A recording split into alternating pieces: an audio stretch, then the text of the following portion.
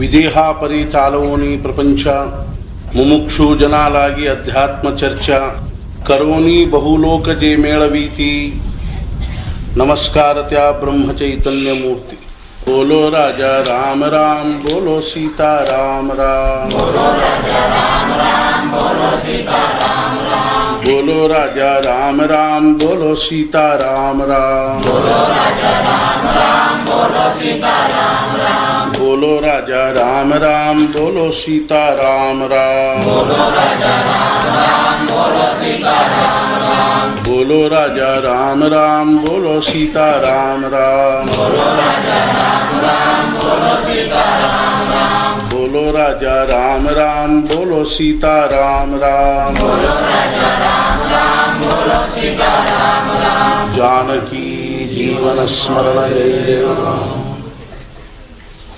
ಒಬ್ಬ ಮನುಷ್ಯ ಒಂದು ಕುದುರೆ ಮೇಲೆ ಹತ್ತಿಕೊಂಡು ಹೊಂಟಿದ್ದ. ದಾರಿ ಒಳಗೆ ಒಂದು ಕುದುರೆಗೆ ನೀರಡಿಕೆ ಆಯ್ತು. ನೀರಡಿಕೆ ಆದ ಕೂಡಲೇ ಅದು ಹುರು ಮಾಡ್ಲಿಕ್ಕೆ ಹತ್ತು. ಅವಾಗನ್ನಿಸ್ತು ಕುದುರೆಗೆ ನೀರಡಿಕೆ ಆಗ್ಯದ, ನೀರು ಕುಡಿಸ್ಬೇಕು ಅಂತ ಅತ್ಲಾಗಿ ನೋಡಿದ. ಅಲ್ಲೇ ಒಂದು ಮೋಟರು ಪಂಪ್ ಸೆಟ್ ಚಾಲು ಇತ್ತು. ಅಲ್ಲಿ ನೀರಿದ್ದು ಆ ಕುದುರೆ ತಗೊಂಡು ಅದ್ರ ಹತ್ರ ಹೋದ ಕೂಡಲೇ ಆ ಕುದುರೆ ಹಿಡ್ಕೊಂಡು ಮುಂದಕ್ಕೆ ಹೋದ. ಆ ಕುದುರೆ ಆ ಆವಾಜಕ್ಕೆ ಹೆದರಿ ಹಿಂದೆ ಸರಿತು. ಮತ್ತೊಂದ್ಸಲ ತಗೊಂಡು ಹೋದ, ಮತ್ತೆ ಹೆದರಿ ಹಿಂದೆ ಸರಿತು. ಅವಾಗ ಅವ ಹೇಳ್ದ, ಆ ಯಜಮಾನ್ ಹೇಳ್ದ, ಸ್ವಲ್ಪ ಈ ಆವಾಜ್ ಬಂದ್ ಮಾಡಪ್ಪ ಅಂದ. ಮಾಡ್ತೀನಿ ತಡಿ ಅಂತ ತಿಳ್ಕೊಂಡು ನಾವು ಬಟನ್ ಒತ್ತಿದ, ಆವಾಜ್ ಬಂದಾತು. ಆವಾಜ್ ಬಂದಾದ ಕೂಡ ನೀರು ಹರಿದು ಹೋಗ್ಬಿಟ್ಟಿತ್ತು. ನೀರಿಲ್ಲ ಅಂದ ಕೂಡ ಅವೇನಂದ, ಇಲ್ಲ ಕುದುರೆ ನೀರು ಬೇಕು ಅಂದ. ನೀರು ಬೇಕಾ ತಡಿ ಅಂತ ತಗೊಂಡು ಮತ್ತೆ ಇದನ್ನ ಮಾಡಿದ. ಮತ್ತೆ ಆವಾಜ್ ಶುರುವಾದ, ಮತ್ತೆ ಕುದುರೆ ಹೆದರ್ಲಿಕ್ಕೆ ಹತ್ತು. ಅವಾಗ ಒಂದು ಮಾತು ಹೇಳಿದಂತ, ಈ ಆವಾಜ್ನಾಗನ ನೀರು ಕುಡಿಸ್ಬೇಕು ಅಂತ ಹೇಳಿ. ಹೆಂಗೋ ಹಂಗ ಈ ಪ್ರಪಂಚದ ಪರಿಸ್ಥಿತಿಗಳು ಏನಿಲ್ಲ ಅಂದ್ರೆ ನಮ್ಮ ಕೈಯಾಗಿಲ್ಲ.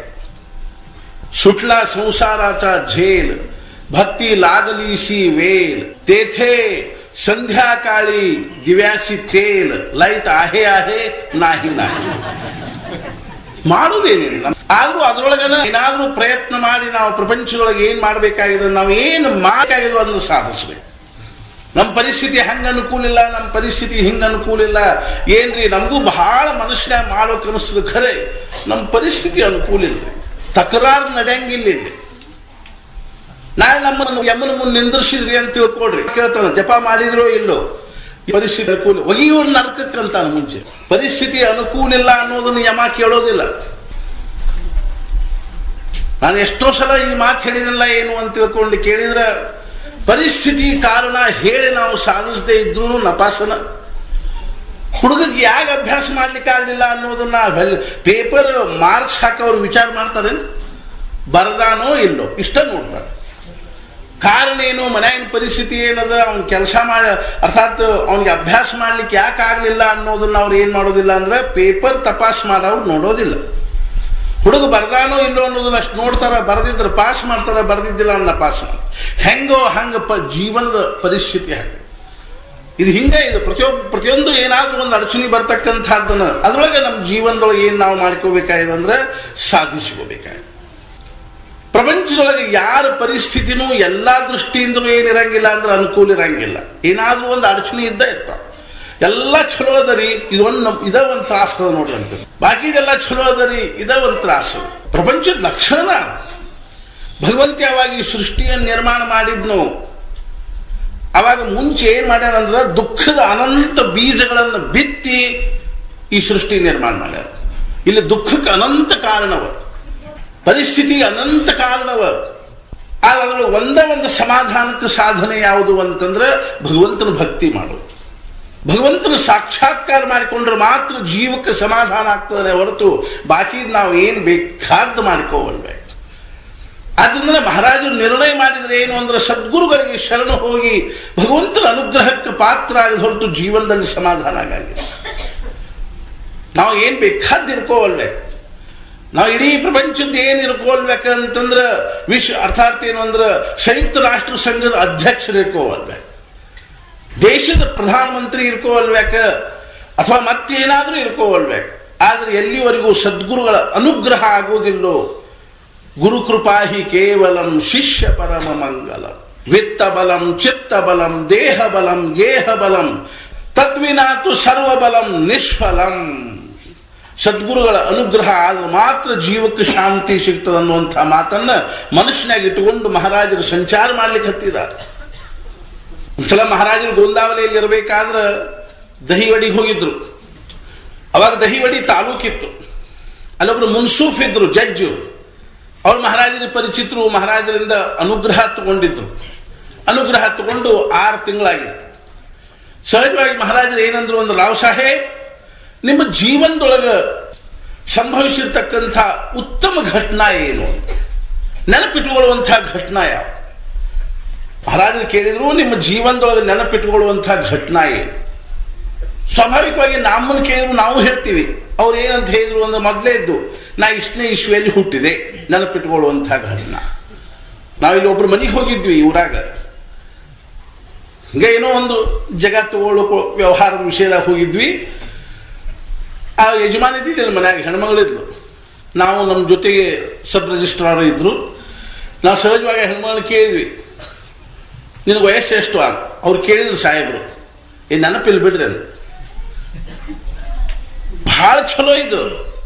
ಮತ್ತು ನಿನ್ನ ಗಂಡಿಗೆ ಎಷ್ಟು ವಯಸ್ಸು? ನನ್ಗೆ ಅದು ಗೊತ್ತಾ ಇಲ್ಲ ಅಂತ ಹೇಳಿ. ಮದುವೆಯಾಗ ನಾನು ಅಕ್ಕಿ ಕಾಳು ಬಿದ್ದ ಬಳಿಕ ತುಗುಲಿಸೋದು ಕೂತಿದ್ದೆ ಅಂತ.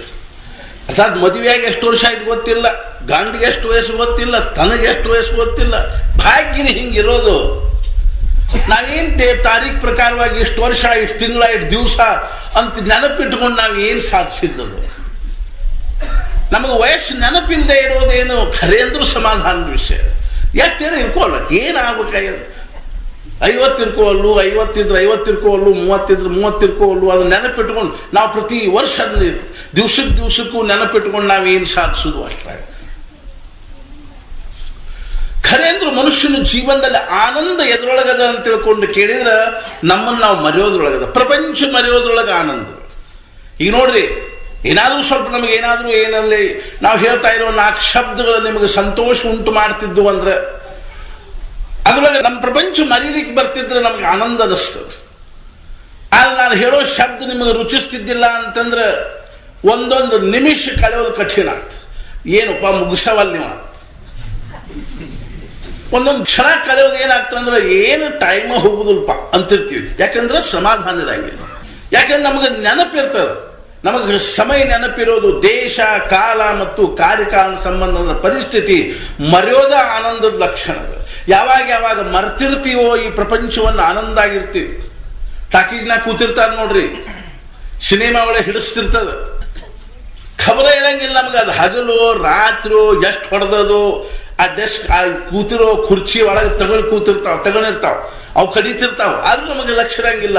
ತನ್ಮಯ ಆಗಿಬಿಟ್ಟಿರ್ತೀವಿ. ಯಾಕಂದ್ರೆ ಜಗತ್ತೆಲ್ಲ ಮರ್ತು ಬಿಟ್ಟಿರ್ತೀವಿ. ನಮ್ಮನ್ನು ನಾವು ಮರೆಯೋದ ಪರಮಾರ್ಥ. ನಮ್ಮನ್ನು ನಾವು ಮರೆಯೋದ್ರೊಳಗನ ಆನಂದದ. ದೇಶ ಕಾಲ ಮರೆಯೋದ್ರೊಳಗೆ ಆನಂದ. ಈ ಪ್ರಪಂಚ ಮರೀಲಿಕ್ಕೆ ಬರುವ ಸಮಾಧಿ ಅಂದ್ರೆ ಏನದ? ಸಮಾಧಿ ಅಂದ್ರೆ ನಮ್ಮನ್ನು ನಾವು ಮರ್ತು ಕೊಡೋದಕ್ಕನ ಸಮಾಧಿ. ಈ ಮರೆಯೋದನ್ನು ಕಲಿಯೋದ್ರ ಸಲುವಾಗಿನೇ ನಾವು ಏನಾಗಬೇಕಾಗಿದೆ ಅಂದ್ರೆ ಸದ್ಗುರುಗಳಿಗೆ ಶರಣ ಹೋಗ್ಬೇಕಾಗಿದೆ. ನಮ್ಮನ್ನು ನಾವು ಮರೆಯೋದನ್ನ ಪರಮಾರ್ಥ. ಯಾವ ಕೆಲಸಗಳು ನಮ್ಮನ್ನು ನಾವು ಮರಿತೀವೋ ಅವಾಗ ಆನಂದ ಆಗ್ತದ, ಯಾವ ಕೆಲಸಗಳು ನಮ್ಮನ್ನು ನಾವು ಮರೆಯಂಗಿಲ್ಲೋ ಅವಾಗ ದುಃಖ ಆಗ್ತದೆ. ಈ ನೋಡಿ, ಮನ್ಯಾಗ ಯಾರ ತೀರ್ಕೊಂಡಿರ್ತಾರ, ರಾತ್ರಿ ಪಾತ್ರಿ ತೀರ್ಕೊಂಡಿದ್ರು, ರಾತ್ರಿ ಕಳೆದು ಕಠಿಣ ಆಗಿ ಹೋಗ್ತದೆ. ಒಂದೊಂದು ಕ್ಷಣ ಕಳೆಯೋದಷ್ಟು ಕಠಿಣ ಆಗ್ತದೆ. ಯಾವಾಗ ಒಯ್ದೀವೋ ಯಾವಾಗ ಮುಗಿಸಿವೋ ಅಂತಾಗಿರ್ತದೆ. ಯಾಕಂದ್ರೆ ಒಂದೊಂದು ಕ್ಷಣನೂ ನಮಗೆ ಮರಿತಿರಂಗಿಲ್ಲ ನೆನಪನ್ನು. ಇರ್ಕೊಳ್ರೆ ನಾ ಏನ್ ಹೇಳಲಿಕ್ಕೆ ಹತ್ತೀನಿ ಅಂತಂದ್ರೆ ಅವ್ರು ಏನಂದ್ರು ಅಂದ್ರೆ, ನಾ ಇಂಥ ದಿವಸ ಹುಟ್ಟಿದೆ ಮೊದಲೇ, ಆಮೇಲೆ ನಾ ಇಂಥ ಇಶ್ವಿಯಲ್ಲಿ ಮ್ಯಾಟ್ರಿಕ್ ಪಾಸ್ ಆದೆ, ಇಂಥ ಇಶ್ವಿಯಲ್ಲಿ BA ಆದೆ, ಇಂಥ ಇಶ್ವಿಯಲ್ಲಿ MA ಆದೆ, ಆಮೇಲೆ ಇಂಥವ್ರದೆಲ್ಲ ನಾನು ದೊಡ್ಡ ಸಾಹೇಬರು ಭೇಟಿ ಆಯ್ತು, ನಾನು ವಿದೇಶಕ್ಕೆ ಹೋಗಿ ಬಂದೆ ಇಂಥ ಇಶ್ವಿಯಲ್ಲೇ ಅಂತೆಲ್ಲ ತಮ್ಮ ಜೀವನದಾಗ ಇನ್ನು ಕೆಲವೆಲ್ಲ ಘಟನಾ ಹೇಳಿದ್ರು. ಆಮೇಲೆ ಮಹಾರಾಜರು ಒಂದು ಮಾತು ಕೇಳಿದ್ರು, ರಾವ್ ಸಾಹೇಬ್, ಈ ಎಲ್ಲ ಘಟನಾದಲ್ಲಿ ನಾನ್ ನಿಮಗೆ ಭೇಟಿ ಆದೆ ಅನ್ನುವಂಥದ್ದು ಎಲ್ಲರೂ ಕೂಡ್ತದೇನು ಅಂತ ಕೇಳಿದ್ರು. ವಿಚಾರ ಮಾಡಿ ನೋಡು. ಈ ಎಲ್ಲಾ ಘಟನಾಗಳಲ್ಲೇ ನಾನ್ ನಿಮಗೆ ಭೇಟಿ ಆದೆ ಅನ್ನುವಂಥ ಘಟನಾ ಎಲ್ಲಾರೆ ಕೂಡ್ತದೇನು ಅಂತ ಕೇಳಿದ್ರು. ಅರೆ ಆವಾಗ ರಾವ್ ಸಾಹೇಬರಿಗೆ ಅರ್ಥ ಆತೇನು ಅಂದ್ರೆ, ತಪ್ಪಿದೆ ನಾನು. ಅವ್ರು ಹೇಳಿದ್ರು, ಮಹಾರಾಜ್ ಮಾಜಿ ಚೂಕ್ ಝಾಲಿ, ಚುಕ್ಲೋ ಮೀ, ನನ್ನ ತಪ್ಪಾತ. ಅವಾಗ ಅವ್ರು ಹೇಳಿದ್ರು, ಈ ಎಲ್ಲಾ ಘಟನಾಗಳಲ್ಲಿ ನೀವು ಭೇಟಿ ಆದ್ರಿ ಅನ್ನೋದ ಖರೆ ಮಹತ್ವದ ಘಟನಾ ಅದು. ಮಹಾರಾಜರ ಶಿಷ್ಯರೊಬ್ಬರದ್ದು ಬಹುಸಾಹೇಬ್ ಅಂತ ತಿಳ್ಕೊಂಡು ಪ್ರಸಂಗ ಬರ್ತದೆ ನಾ ಚರಿತ್ರೆ. ಬಹುಸಾಹೇಬನ್ನೊಬ್ರು ಕೇಳಿದ್ರು, ಬಹುಸಾಹೇಬ್ ನಿಮ್ಗೆ ಹೆಂಗ ಅನಿಸ್ತದ ಅಂತ. ಅವಾಗ ಅವ್ರು ಹೇಳಿದ್ರು, ನನಗೆ ಮಹಾರಾಜರ ದರ್ಶನ ಆತು, ಭೇಟಿ ಆತು, ಮಹಾರಾಜ್ ಭೇಟ್ಲೆ आणि माझे काम झाले. ಮಹಾರಾಜರ ಭೇಟಿ ಆತು, ಸದ್ಗುರುಗಳ ದರ್ಶನ ಆತು, ಭೇಟಿ ಆತು, ನನ್ನ ಕೆಲಸ ಆತು ಅಂತ. ಹೆಂಗೋ ಹಂಗ ಸದ್ಗುರುಗಳ ಅನುಗ್ರಹ ಆದ್ರೆ ಮಾತ್ರ ಜೀವನ ಸಾರ್ಥಕ ಅನಿಸ್ತದನೆ ಹೊರತು ಅಲ್ಲಿ ತನಕ ಅನಿಸುದು. ಮಹಾರಾಜರು ಸಂಚಾರ ಮಾಡಿಕೋತ ಎಲ್ಲಿಗೆ ಬಂದ್ರು ಅಂತಂದ್ರೆ ಕಾಶಿಗೆ ಬಂದ್ರು. ನಾನು ಹೇಳಿದೆ, ಕಾಶಿ ಎಂಥ ದಿವ್ಯ ನಗರಿ ಆಗಿರುತ್ತೆ. ಇವತ್ತಿನ ತನಕ ಕಾಶಿ ಒಳಗೆ ಏನಿಲ್ಲ ಅಂದ್ರೆ ಒಬ್ಬ ಬ್ರಹ್ಮಜ್ಞಾನಿ ಮನುಷ್ಯ ಇಲ್ಲ ಅಂತ ತಿಳ್ಕೊಂಡಿಲ್ಲ, ಆದ್ರೆ ನಮಗೆ ಕಾಣಿಸ್ತಾರಂತ ತಿಳ್ಕೊಂಡಿಲ್ಲದೆ.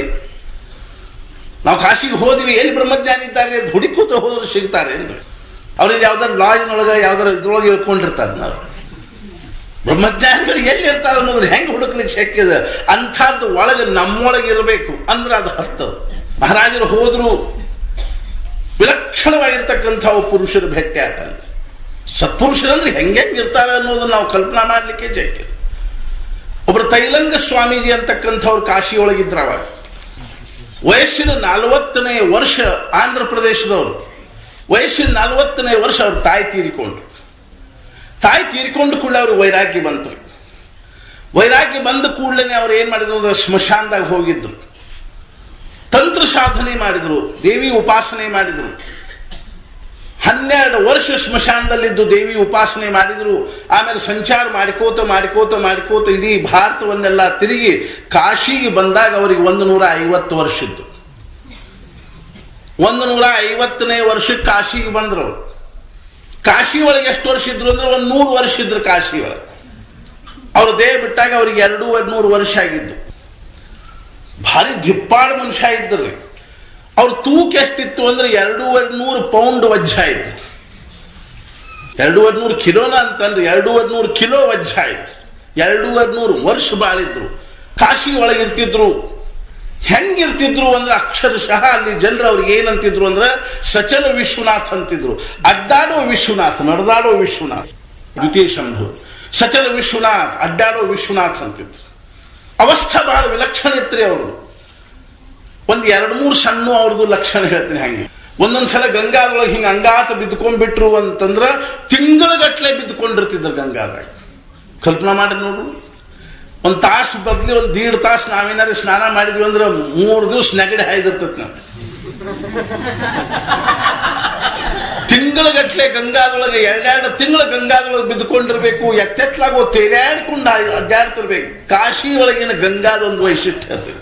ಅಲ್ಲಿ ಏನಿಲ್ಲ ಅಂದ್ರೆ ಗಂಗಾ ಹಿಂಗೆ ಜೋಲಿ ಹರಿದಲ್ರಿ, ನಿಂತು ಬಿಟ್ಟ ಶಾಂತವಾಗಿ. ಸಣ್ಣ ಹುಡುಗರು ಸಂಜೆನಾಗ ಹಿಂಗೆ ನೋಡ್ಬೇಕು, ಆ ಗಂಗಾದೊಳಗೆ ಫುಟ್ಬಾಲ್ ಆಡ್ತಿರ್ತಾವ, ಹಿಂಗೆ ಇದು ವಾಲಿಬಾಲ್ ಆಡ್ತಿರ್ತಾವ ಬಾಲ್. ಗಂಗಾ ಶಾಂತ ನಿಂತ್ಕೊಂಡಾಳ, ಗಂಗಾದೊಳಗೆ ಬಿದ್ಕೊಂಡಿರ್ಬೇಕು ತಿಂಗಳಗಟ್ಲೆ.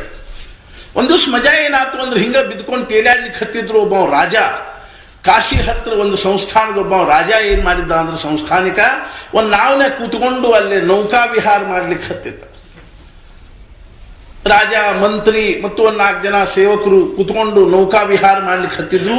ಆ ರಾಜಾಗ ಹೊಯ್ಸರಾಯ್ ಏನ್ ಮಾಡಿದ್ದ ಅಂದ್ರ, ಬ್ರಿಟಿಷರು ಹೊಯ್ಸರಾಯ್ ಏನ್ ಮಾಡಿದ್ದ ಅಂತಂದ್ರ ಒಂದು ಖಡ್ಗ ಕೊಟ್ಟಿದ್ದು. ಆ ಖಡ್ಗದ ಮೇಲೆ ಒಂದು ರತ್ನ ಇತ್ತು. ಆ ಖಡ್ಗದ ಹಿಡಿ ಬಂಗಾರದ್ದಿತ್ತು, ಅದ್ಮೇಲೆ ಒಂದು ರತ್ನ ಇತ್ತು. ಅದ್ಮ್ಯಾಲ ಭಾರಿ ಪ್ರೀತಿ ಅವನು.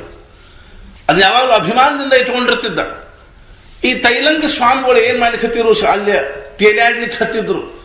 ಸಹಜವಾಗಿ ಅವನು ನಾವು ಹೋಗಿ ಏನಾಯ್ತು ಅಂದ್ರೆ ಅವ್ರಿಗೆ ಬಡೀತು. ಬಡದ ಕೂಡಲೇ ಅವ್ರು ಭಡಕಿನ ಅದು ಹಿಡಿದವ್ರನ್ನ ಏನ್ ಮಾಡಿಬಿಟ್ರು ಅಂದ್ರೆ ಹತ್ತಿ ಅದ್ರಾಗ ಬಂದ್ರು. ಅದ್ರಾಗ ಬಂದು ಕೂತರು. ಬತ್ಲೆ ಇರ್ತಿದ್ರು, 12 ತಿಂಗಳು ಬತ್ಲೆ ಇರ್ತಿದ್ರು. ಅದ್ರಾಗ ಬಂದು ಕೂತ್ಕೊಳ್ಳಿ ರಾಜ ಭಯಂಕರ ಸಿಟ್ಟು ಬಂದ್ಬಿಡ್ತೀವಿ. ಯಾವ ಹುಚ್ಚ ಅಲ್ಲಿ ಬಂದ್ಬಿಟ್ಟ ಅಂತ ತಿಳ್ಕೊಂಡು ಹುಚ್ಚರಂಗಿರ್ತಿದ್ರು. ಹತ್ತಿ ಒಳಗೆ ಬಂದ ಅಂತ ಸಿಟ್ಟಿಗೆ ಎದ್ದು ತನ್ನ ಮಂತ್ರಿಗೆ ಹೇಳ್ದ, ಇವ್ರನ್ನ ಅರೆಸ್ಟ್ ಮಾಡ್ರಿ, ಇವ್ರನ್ನ ಹಂಗ್ ಮಾಡ್ರಿ ಹಿಂಗ್ ಮಾಡ್ರಿ ಅಂದ್ಕೂಳೆ ಮಂತ್ರಿ ಗೊತ್ತಿತ್ತು ಅವ್ರ ಬಗ್ಗೆ. ಅವನ ಹಂಗೆಲ್ಲ ಅಲ್ಲಿಗೆ ಹೋಗ್ಬೇಡ, ಬಹಳ ದೊಡ್ಡ ಸತ್ಪುರುಷ ಇದ್ದ ಅಂದ್ಕೂಳೆ ಇವ್ರು ಸುಮ್ಮನೆ ಕೂತ್ಕೊಂಡಿದ್ರು. ಭಡಕ್ನ ಏನ್ ಮಾಡಿದ್ರು, ಅವ್ನು ಕತ್ತಿ ಹಿರಿದವ್ರು ಗಂಗಾದಾಗ ಒಗದು ಕೂಡ ಮತ್ತಿಷ್ಟು ಸಿಟ್ಟು ಬಂತು. ಬಡಬಡ ನಾವು ದಂಡಿಗೆ ತಗೊಂಡು ಬಂದ ಅವ್ರನ್ನ ಅರೆಸ್ಟ್ ಮಾಡ್ರಿ ಅಂತ ತಿಳ್ಕೊಂಡೆಲ್ಲ ಇದನ್ನ ಮಾಡಿದ, ಅರ್ಭಟ್ ಮಾಡಿದ. ಅಷ್ಟೊತ್ತಿಗೆ ಅವ್ರ ಮುಗುಳ್ನಕ್ಕೆ ಏನ್ ಮಾಡಿದ್ರು, ಗಂಗಾದೊಳಗೆ ಕೈ ಹಾಕಿದ್ರು, ಹಿಂಗ್ ಹೊರಗೆ ತೆಗೆದ್ರು. 6-7 ಕತ್ತಿ ಬಂದು ಅಂತಾವ್. ಇದರಿಂದ ಯಾವ್ದು ಆರಿಸುವಂತ ಗಾಬರಿ ಆಗ್ಬಿಟ್ಟು ಇಂಥ ಅವಸ್ಥಾ ಇತ್ತು. ಯಾವ್ದಾದ್ರು ಒಂದು ಘಾಟ್ ಮೇಲೆ ಮಣಿಕರ್ಣಿಕಾ ಘಾಟ್ ಆಗಲಿ ಮತ್ತೆ ಯಾವ್ದೋ ಒಂದು ಘಾಟ್ ಆಗಲಿ, ಘಾಟ್ ಮೇಲೆ ಹಿಂಗೆ ಕೂತ್ಕೊಂಡ್ಬಿಟ್ರು ಒಂದು 2-2 ತಿಂಗಳು ಸಮಾಧಿ ಅವಸ್ಥೆಗಳು ಕೂಡ್ತಿದ್ರು. ಜನರು ಹೋಗೋರು ಬರೋರು ಏನ್ ಮಾಡ್ತಿದ್ರು, ತಲೆ ಮೇಲೆ ಗಂಗಾ ಜಲ ಹಾಕಬೇಕು, ನೀರು ಹಾಕಬೇಕು, ಬಿಲ್ಪತ್ರೆ ಏರಿಸಬೇಕು, ನಮಸ್ಕಾರ ಮಾಡಬೇಕು, ಹೋಗ್ಬೇಕು. ಓಣ್ಯಾಗ ಅಡ್ಡಾಡ್ತಿದ್ರು. ಸಣ್ಣ ಸಣ್ಣ ಓಣ್ರಿ ಅಲ್ಲಿ ಕಾಶಿ ಒಳಗಿನ ಓಣ್ ಹೆಂಗವಂದ್ರ ಇತ್ಲಾಗಿನ ಮನಿ ಅವ್ರ ಕಿಟಕಿಯಾಗ ಕೈ ಹಾಕಿ ಸಾಮಾನು ತಗೋಬಹುದು ಕೊಡ್ಬಹುದು. ಆ ಸಣ್ಣ ಸಣ್ಣ ಓಣ್ ನಾವ್ ಹಿಂಗ ಹೊಂಟಿದ್ವಿ ಒಂದ್ ದಿವ್ಸ ಅಲ್ವೇ ಕಾಶಿ ಒಳಗೆ. ಮ್ಯಾಲಿಂದ ಒಬ್ಬ ಹೆಣ್ಮಗಳು ಆಕಿ ಅರ್ಬಿ ಒಣಕಿದ್ಲು ಕಾಣಿಸ್ತು, ಅರ್ಬಿ ಹಾಕೊಂಡು ಇಟ್ಟಾಗಿ ನಮ್ಮ ಮ್ಯಾಲ ಬಿತ್ತದು. ಒಂದು ಗೇಣ್ಯಾಗ ಉಳ್ಕೊಂಡ್ವಿ, ಇಲ್ಲಾರ ಅಲ್ಲೇ ಕಾಶಿ ತತ್ಸತ್ ಬ್ರಹ್ಮಾರ್ಪಣ ಮಸ್ತು ಆಗ್ತಿತ್ತಲ್ಲ. ಮಣಿಕರ್ಣಿಕಾ ಘಾಟ್ಗೆ ನಮ್ದು ಒಂದು ಪಾಳಿ ಹತ್ತಿತ್ತು. ಅಲ್ಲಿ ಪಾಳಿ ಹಚ್ಚಿಟ್ಬಿಟ್ಟಿರ್ತಾನೆ ಹಿಂಗೆ 8-10 ಹೆಣ. ಅವು ಒಂದೊಂದು ಹಿಂಗೆ ನೀರ್ದಾಗ ತಲೆ ಮುಣಗಿಸಿ ಪಾಳಿ ಹಚ್ಚಿಟ್ಬಿಡ್ತಾವ, ಪಾಳಿ ಪ್ರಕಾರ ಹೋಗ್ತಿರ್ತಾವ. ಒಂದ್ ದಿವ್ಸ ನಾವ್ ಹಿಂಗೆ ಪ್ಯಾಟ್ಯಾಗ ಹೊಂಟಿದ್ವಿ, ಏನೋ ಹಿಂಗೆ ಬಡ್ಕೊಂಡು ಹೋದಂಗ ಏನಂತ ನೋಡ್ತೀವಿ, ಒಬ್ಬ ಸೈಕಲ್ ಕ್ಯಾರಿಯರ್ ಮೇಲೆ ಒಂದು ಹೆಣ ಹೋಗ್ಕೊಂಡು ತಗೊಂಡು ಹೊಂಟಿದ್ದ. ಅಡ್ಡ ಇಷ್ಟು ಸಹಜವಾಗಿ ಅಲ್ಲಿ ನಡೆದಿರ್ತದ. ಇಷ್ಟು ಸಮೀಪ ಇರ್ತಕ್ಕಂಥವು. ಅದ್ರೊಳಗೂ ಸಹಿತ ಏನಾಗಿರ್ತಾವ, ದೊಡ್ಡ ಆಕಳುಗಳು ನಿಂತು ಬಿಟ್ಟಿರ್ತಾವ ದಾರ್ಯಾಗ. ಆಕಳುಗಳು ನಿಂತಿರ್ತಾವ. ಮುಂಜಾನೆ ನೋಡ್ಬೇಕು 7 ಗಂಟೆಗೆ ಎಲ್ಲ ಅಲ್ಲೇ ಸಣ್ಣ ಸಣ್ಣ ಅಂಗಡಿ, ಇವು ಮಿಠಾಯಿ ಅಂಗಡಿಗಳು ಜಿಲೇಬಿ ಕರಿತಿರ್ತಾರ. ಜಿಲೇಬಿ ಭಾಳ ತಿಂತಾರ. ಹೋಗುದು ಬಡ ಪಾವ್ ಕಿಲೋ ಜಿಲೇಬಿ ದೇವ್ ಹೊಯ್ಯ ಅಂತಂದು ಆ ಪಾವ್ ಕಿಲೋ ಜಿಲೇಬಿ ತೂಕ ಮಾಡಿಕೊಟ್ಟ ತಿನ್ಕೋತ ನಿಂತಿರ್ತಾರ. ಹಿಂದ ಆಕಳುಗಳು. ಅದ್ರಾಗ ಸಂಧ್ಯಾಗ ಸಾಲಿ ಹುಡುಗರು ಹೋಗ್ತಿರ್ತಾವ. ಗದ್ಲ ಇರ್ಕೊಳ್ತ. ಅಂಥದ್ರಾಗ ಇವ್ರು ಹೋಗ್ತಿದ್ರು. ಈ ಥೈಲಂಡ್ ಸ್ವಾಮಿಗಳು ಅದ್ರಾಗ ಹೋಗವ್ರು. ಮತ್ತೆ ಒಂದ್ ದಿವ್ಸ ಹಿಂಗ ಹೊಂಟಾರ. ಎದುರಿಗಿಂದ ಒಬ್ಬಾಕಿ ಮಹಾರಾಷ್ಟ್ರ ಹೆಣ್ಮಗಳು ವಿಶ್ವನಾಥನ ಪೂಜಾ ಮಾಡಬೇಕು ಅಂತ ತಿಳ್ಕೊಂಡು ಮಡಿಲೇ ಕೈಯಾಗ ಎಲ್ಲಾ ಪೂಜಾ ಸಾಹಿತ್ಯ ತಗೊಂಡು ಹೊಂಟಾಳ. ಇವ್ರು ದಿಪ್ಪಾಳ ಮನುಷ್ಯ ಹಿಂಗ್ ಬರ್ಲಿಕ್ಕೆ ಹತ್ತು ಬಿಟ್ಟಾರ. ನಾಚಿಕೆ ಪಾಪಕ್ಕೆ. ಯಾಕೆಂದ್ರು ಇಂಥ ಪರಿಂದ ಹಿಂಗ ಇಲ್ಲಿ ಬತ್ತಲೇ ಇರೋಕ್ಕಿಂತ ಹೋಗಿ ಎಲ್ಲಾರ ಅಡವ್ಯಾಗ ಇರ್ಬೇಕಿಲ್ಲ. ಅಸಹ್ಯ ಊರಾಗ ಅಡ್ಡಾಡ್ಲಿಕ್ಕೆ ನಾಚಿಕೆ ಬರೋದು ನಿನಗ ಅಂತಂತ. ಅವ್ರು ಏನ್ ಮಾತಾಡ್ತಿದ್ದಿಲ್ಲ. ಅವ್ರು ಮೌನ ಇರ್ತೀರ ಬಹಳಷ್ಟು. ಮುಗುಳ್ ನಕ್ಕರು ಹೋಗ್ಬಿಟ್ಟು ಆಕೆ ಹೋದ್ಲು. ಪೂಜೆ ಮಾಡಿಕೊಂಡು ಬಂದು ಗಂಡಗ ಆರಾಮಿಲ್ಲ ಅಂತ ತಿಳ್ಕೊಂಡು ನಿತ್ಯ ವಿಶ್ವನಾಥನ ಆರಾಧನೆ ಮಾಡ್ತಾ ಇದ್ರು. ಹೋಗಿ ಪೂಜೆ ಮಾಡಿಕೊಂಡು ಬಂದ್ಲು. ಅವತ್ ರಾತ್ರಿ ಕನಸಿನಾಗ ಪ್ರತ್ಯಕ್ಷ ವಿಶ್ವನಾಥ ಬಂದಾಕಿ ಹೇಳಿದೆ ಏನು ಅಂತಂದ್ರೆ, ಅಡ್ಡಾಡೋ ವಿಶ್ವನಾಥನ ಅಪಮಾನ ಮಾಡಿ ಇಲ್ಲಿ ಕೂತಿರೋ ವಿಶ್ವನಾಥನ ಪೂಜೆ ಮಾಡ್ಲಿಕ್ಕೆ ಬರ್ತೀನಿ. ಅರ್ಥಾತ್ ಏನು ಅಂದ್ರೆ, ನಿತ್ಯ ಅಡ್ಡಾಡ್ತಕ್ಕಂಥ ಜೀವಂತ ವಿಶ್ವನಾಥನಿಗೆ ಅಪಮಾನ ಮಾಡಿ ನಾನು ಕಲ್ಲಾಗಿ ಕೂತಿರೋ ವಿಶ್ವನಾಥನ ಪೂಜೆ ಮಾಡಿ ಏನ್ ಮಾಡ್ಕೋತೀನಿ. ತಾತ್ಪರ್ಯ ಏನು ಅಂತ ತಿಳ್ಕೊಂಡು ಕೇಳಿದ್ರೆ ಇಂಥ ವಿಲಕ್ಷಣ ಅವಸ್ಥೆ. ಮಹಾರಾಜರು ಹೋದ್ರು. ಮಹಾರಾಜರಿಗೆ ಭೇಟಿ ಆತ. ಕೆಟ್ಟ ರಣರಣ ಬಿಸಿಲ್ರಿ. ಗಂಗಾ ನದಿ ದಂಡಿ ಮೇಲೆ ಆ ಉಸ್ಕಿನ ಮೇಲೆ ಕೂತ್ಕೊಂಡಾರ. ಆ ಉಸ್ಕಿನ ಮೇಲೆ ಕಾಲಿಡೋದು ಕಠಿಣ ಇರ್ತದೆ, ಅಷ್ಟು ಕಾಯ್ದಿರ್ತದೆ. ಅಂಥದ್ರಾಗ ಬತ್ಲೆ ಆರಾಮ್ ಸೀರ್ ಮಲ್ಕೊಂಡಿದ್ರು. ಮಹಾರಾಜರು ನೋಡಿದ್ರು, ನಮಸ್ಕಾರ ಮಾಡಿದ್ರು. ಮಹಾರಾಜರು ಅವ್ರನ್ನ ಏನ್ ಮಾಡಿದ್ರು ಅಂತಂದ್ರ ಹೊತ್ಕೊಂಡ್ರಿ ಅವ್ರನ್ನ. ಅರ್ಥಾತ್ ಅವ್ರನ್ನ ಕರ್ಕೊಂಡು ಎಳಕೋತ ಬಂದು ಒಂದ್ ಕಡೆ ನೆಳ್ಳಾಗ ಕೂಡ್ಸಿರು, ಒಂದು ಗುಡ್ಯಾಗ ಕೂಡಿಸಿ ಮಹಾರಾಜರು ಅವರಿಗೆ ಮುಂದೆ ಕೂತ್ಕೊಂಡ್ರು. ಒಂದ್ ಸ್ವಲ್ಪ ಹೊತ್ತಾಗ್ಬೇಕು ಇವ್ರು ಹೊರಗೆ ಹೋಗಿದಾರ ಅಂತ ತಿಳ್ಕೊಂಡು ಬಾಗ್ಲ ಹಾಕಿ ಚಿಲ್ಕ ಹಾಕಿ ಆಮೇಲೆ ಅವ್ರಿಗೆ ಸಹಜವಾಗಿ ಮಹಾರಾಜರು ಗಂಗಾ ನದಿ ದಂಡಿ ಮುಂದೆ ಬಂದು ನೋಡ್ತಾರ. ಮತ್ತೆ ಅಲ್ಲೇ ಉಸುಕಿನ ಬಿದ್ದುಕೊಂಡಿದ್ರು.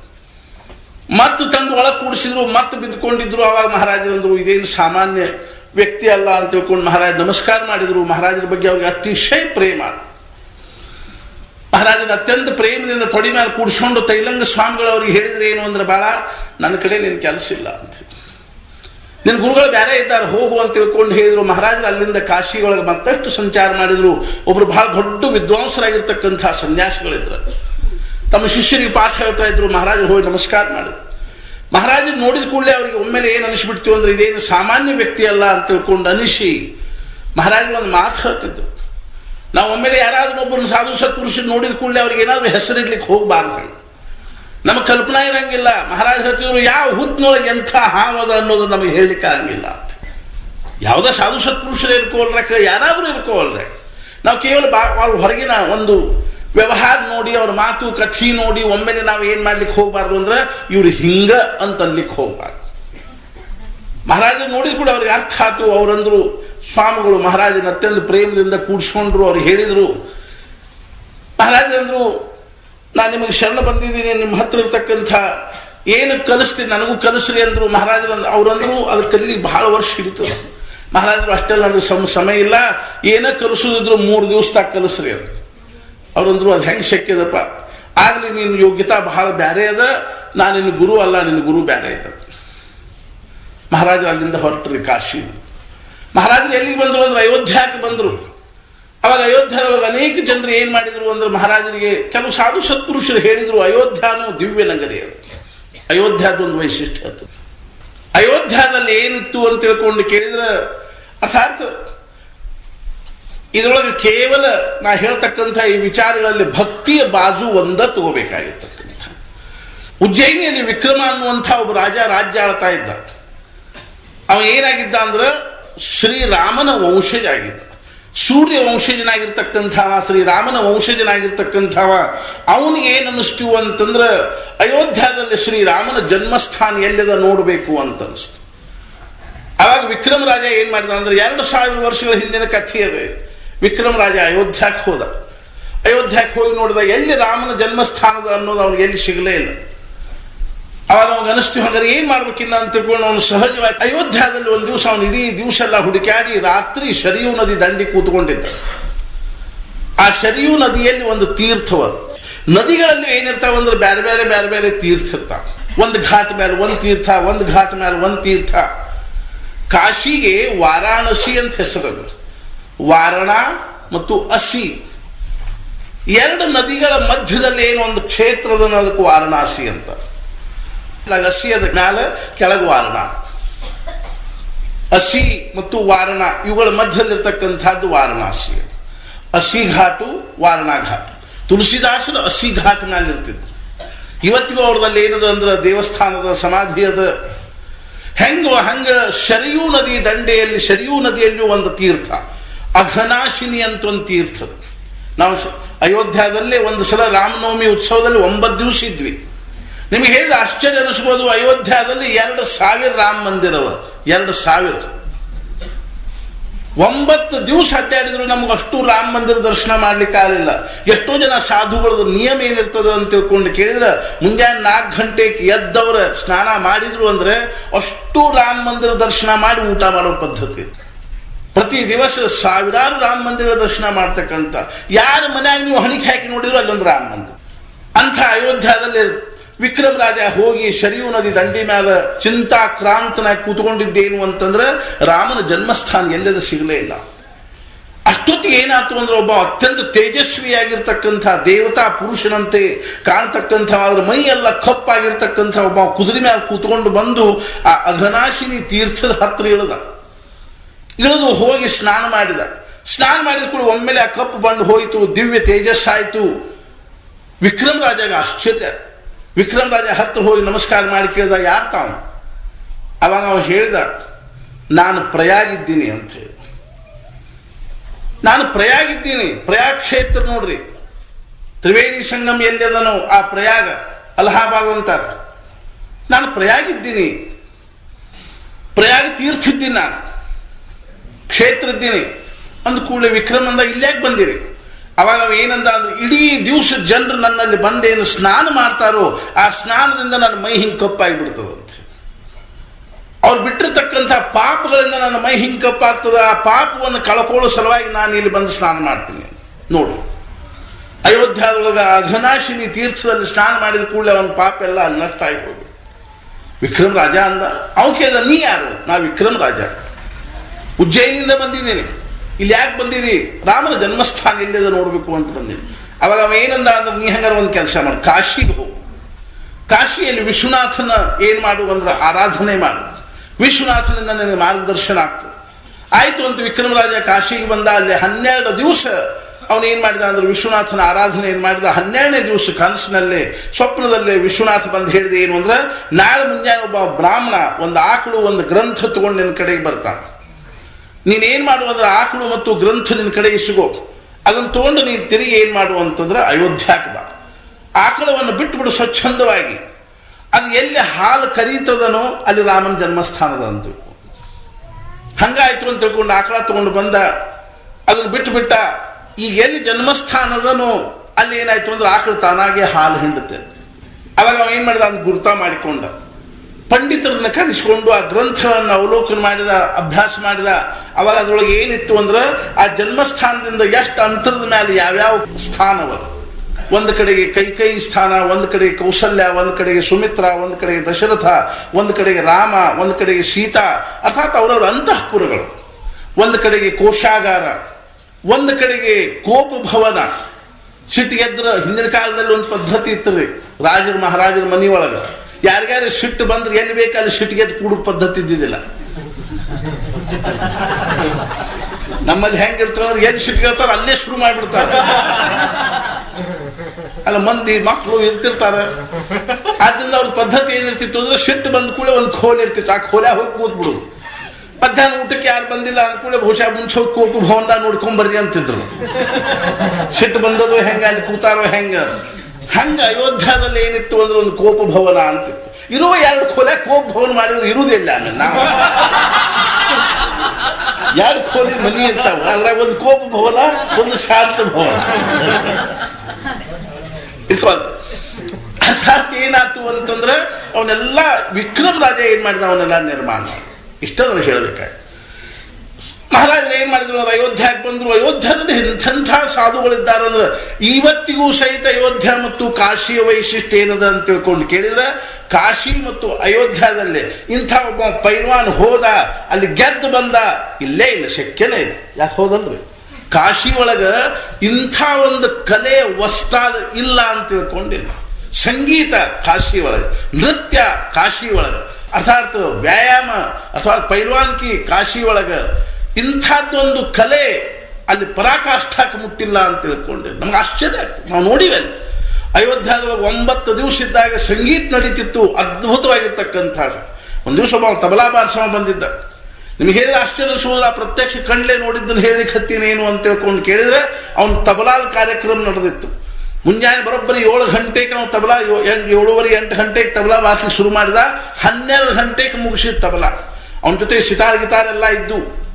ಮತ್ತೊಂದು ಏನೇನು ಬಾರಿಸ್ಲಿಲ್ರಿ. ಮತ್ತೇನು ಬಾರಿಸಿದ ಅಂತಂದ್ರೆ ಬರೇ ಶ್ರೀರಾಮ್ ಜಯರಾಮ್ ಜಯ ಜಯರಾಮ್ ಬಾರಿಸಿದ. ನಾನು ಅತಿಶಯೋಕ್ತಿ ಹೇಳಲಿಕ್ಕೆ ಹತ್ತಿಲ್ಲ, ನಿಮ್ಗೆ ಹೇಳಿದ್ರೆ ಆಶ್ಚರ್ಯ ಅನಿಸ್ಬೋದು.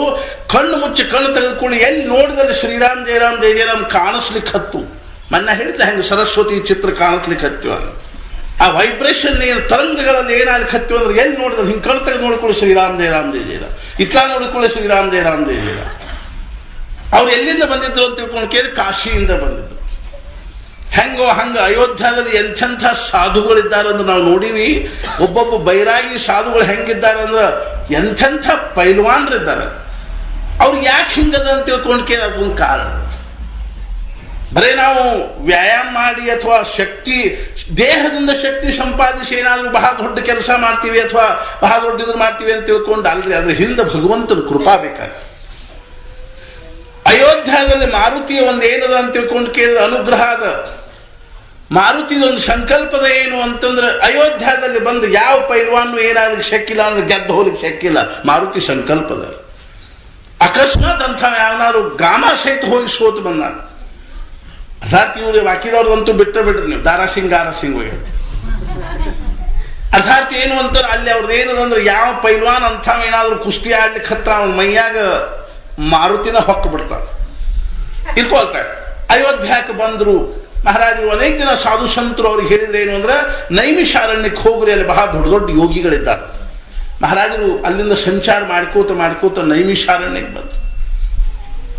ನಾವು ಹೋಗಿದ್ದೀವಿ ನೈಮಿಷಾರಣ್ಯಕ್ಕೆ. 15 ದಿವಸ ಇದ್ದ ನೈಮಿಷಾರಣ್ಯದಲ್ಲ, ಘೋರವಾಗಿರ್ತಕ್ಕಂಥ ಅರಣ್ಯದ.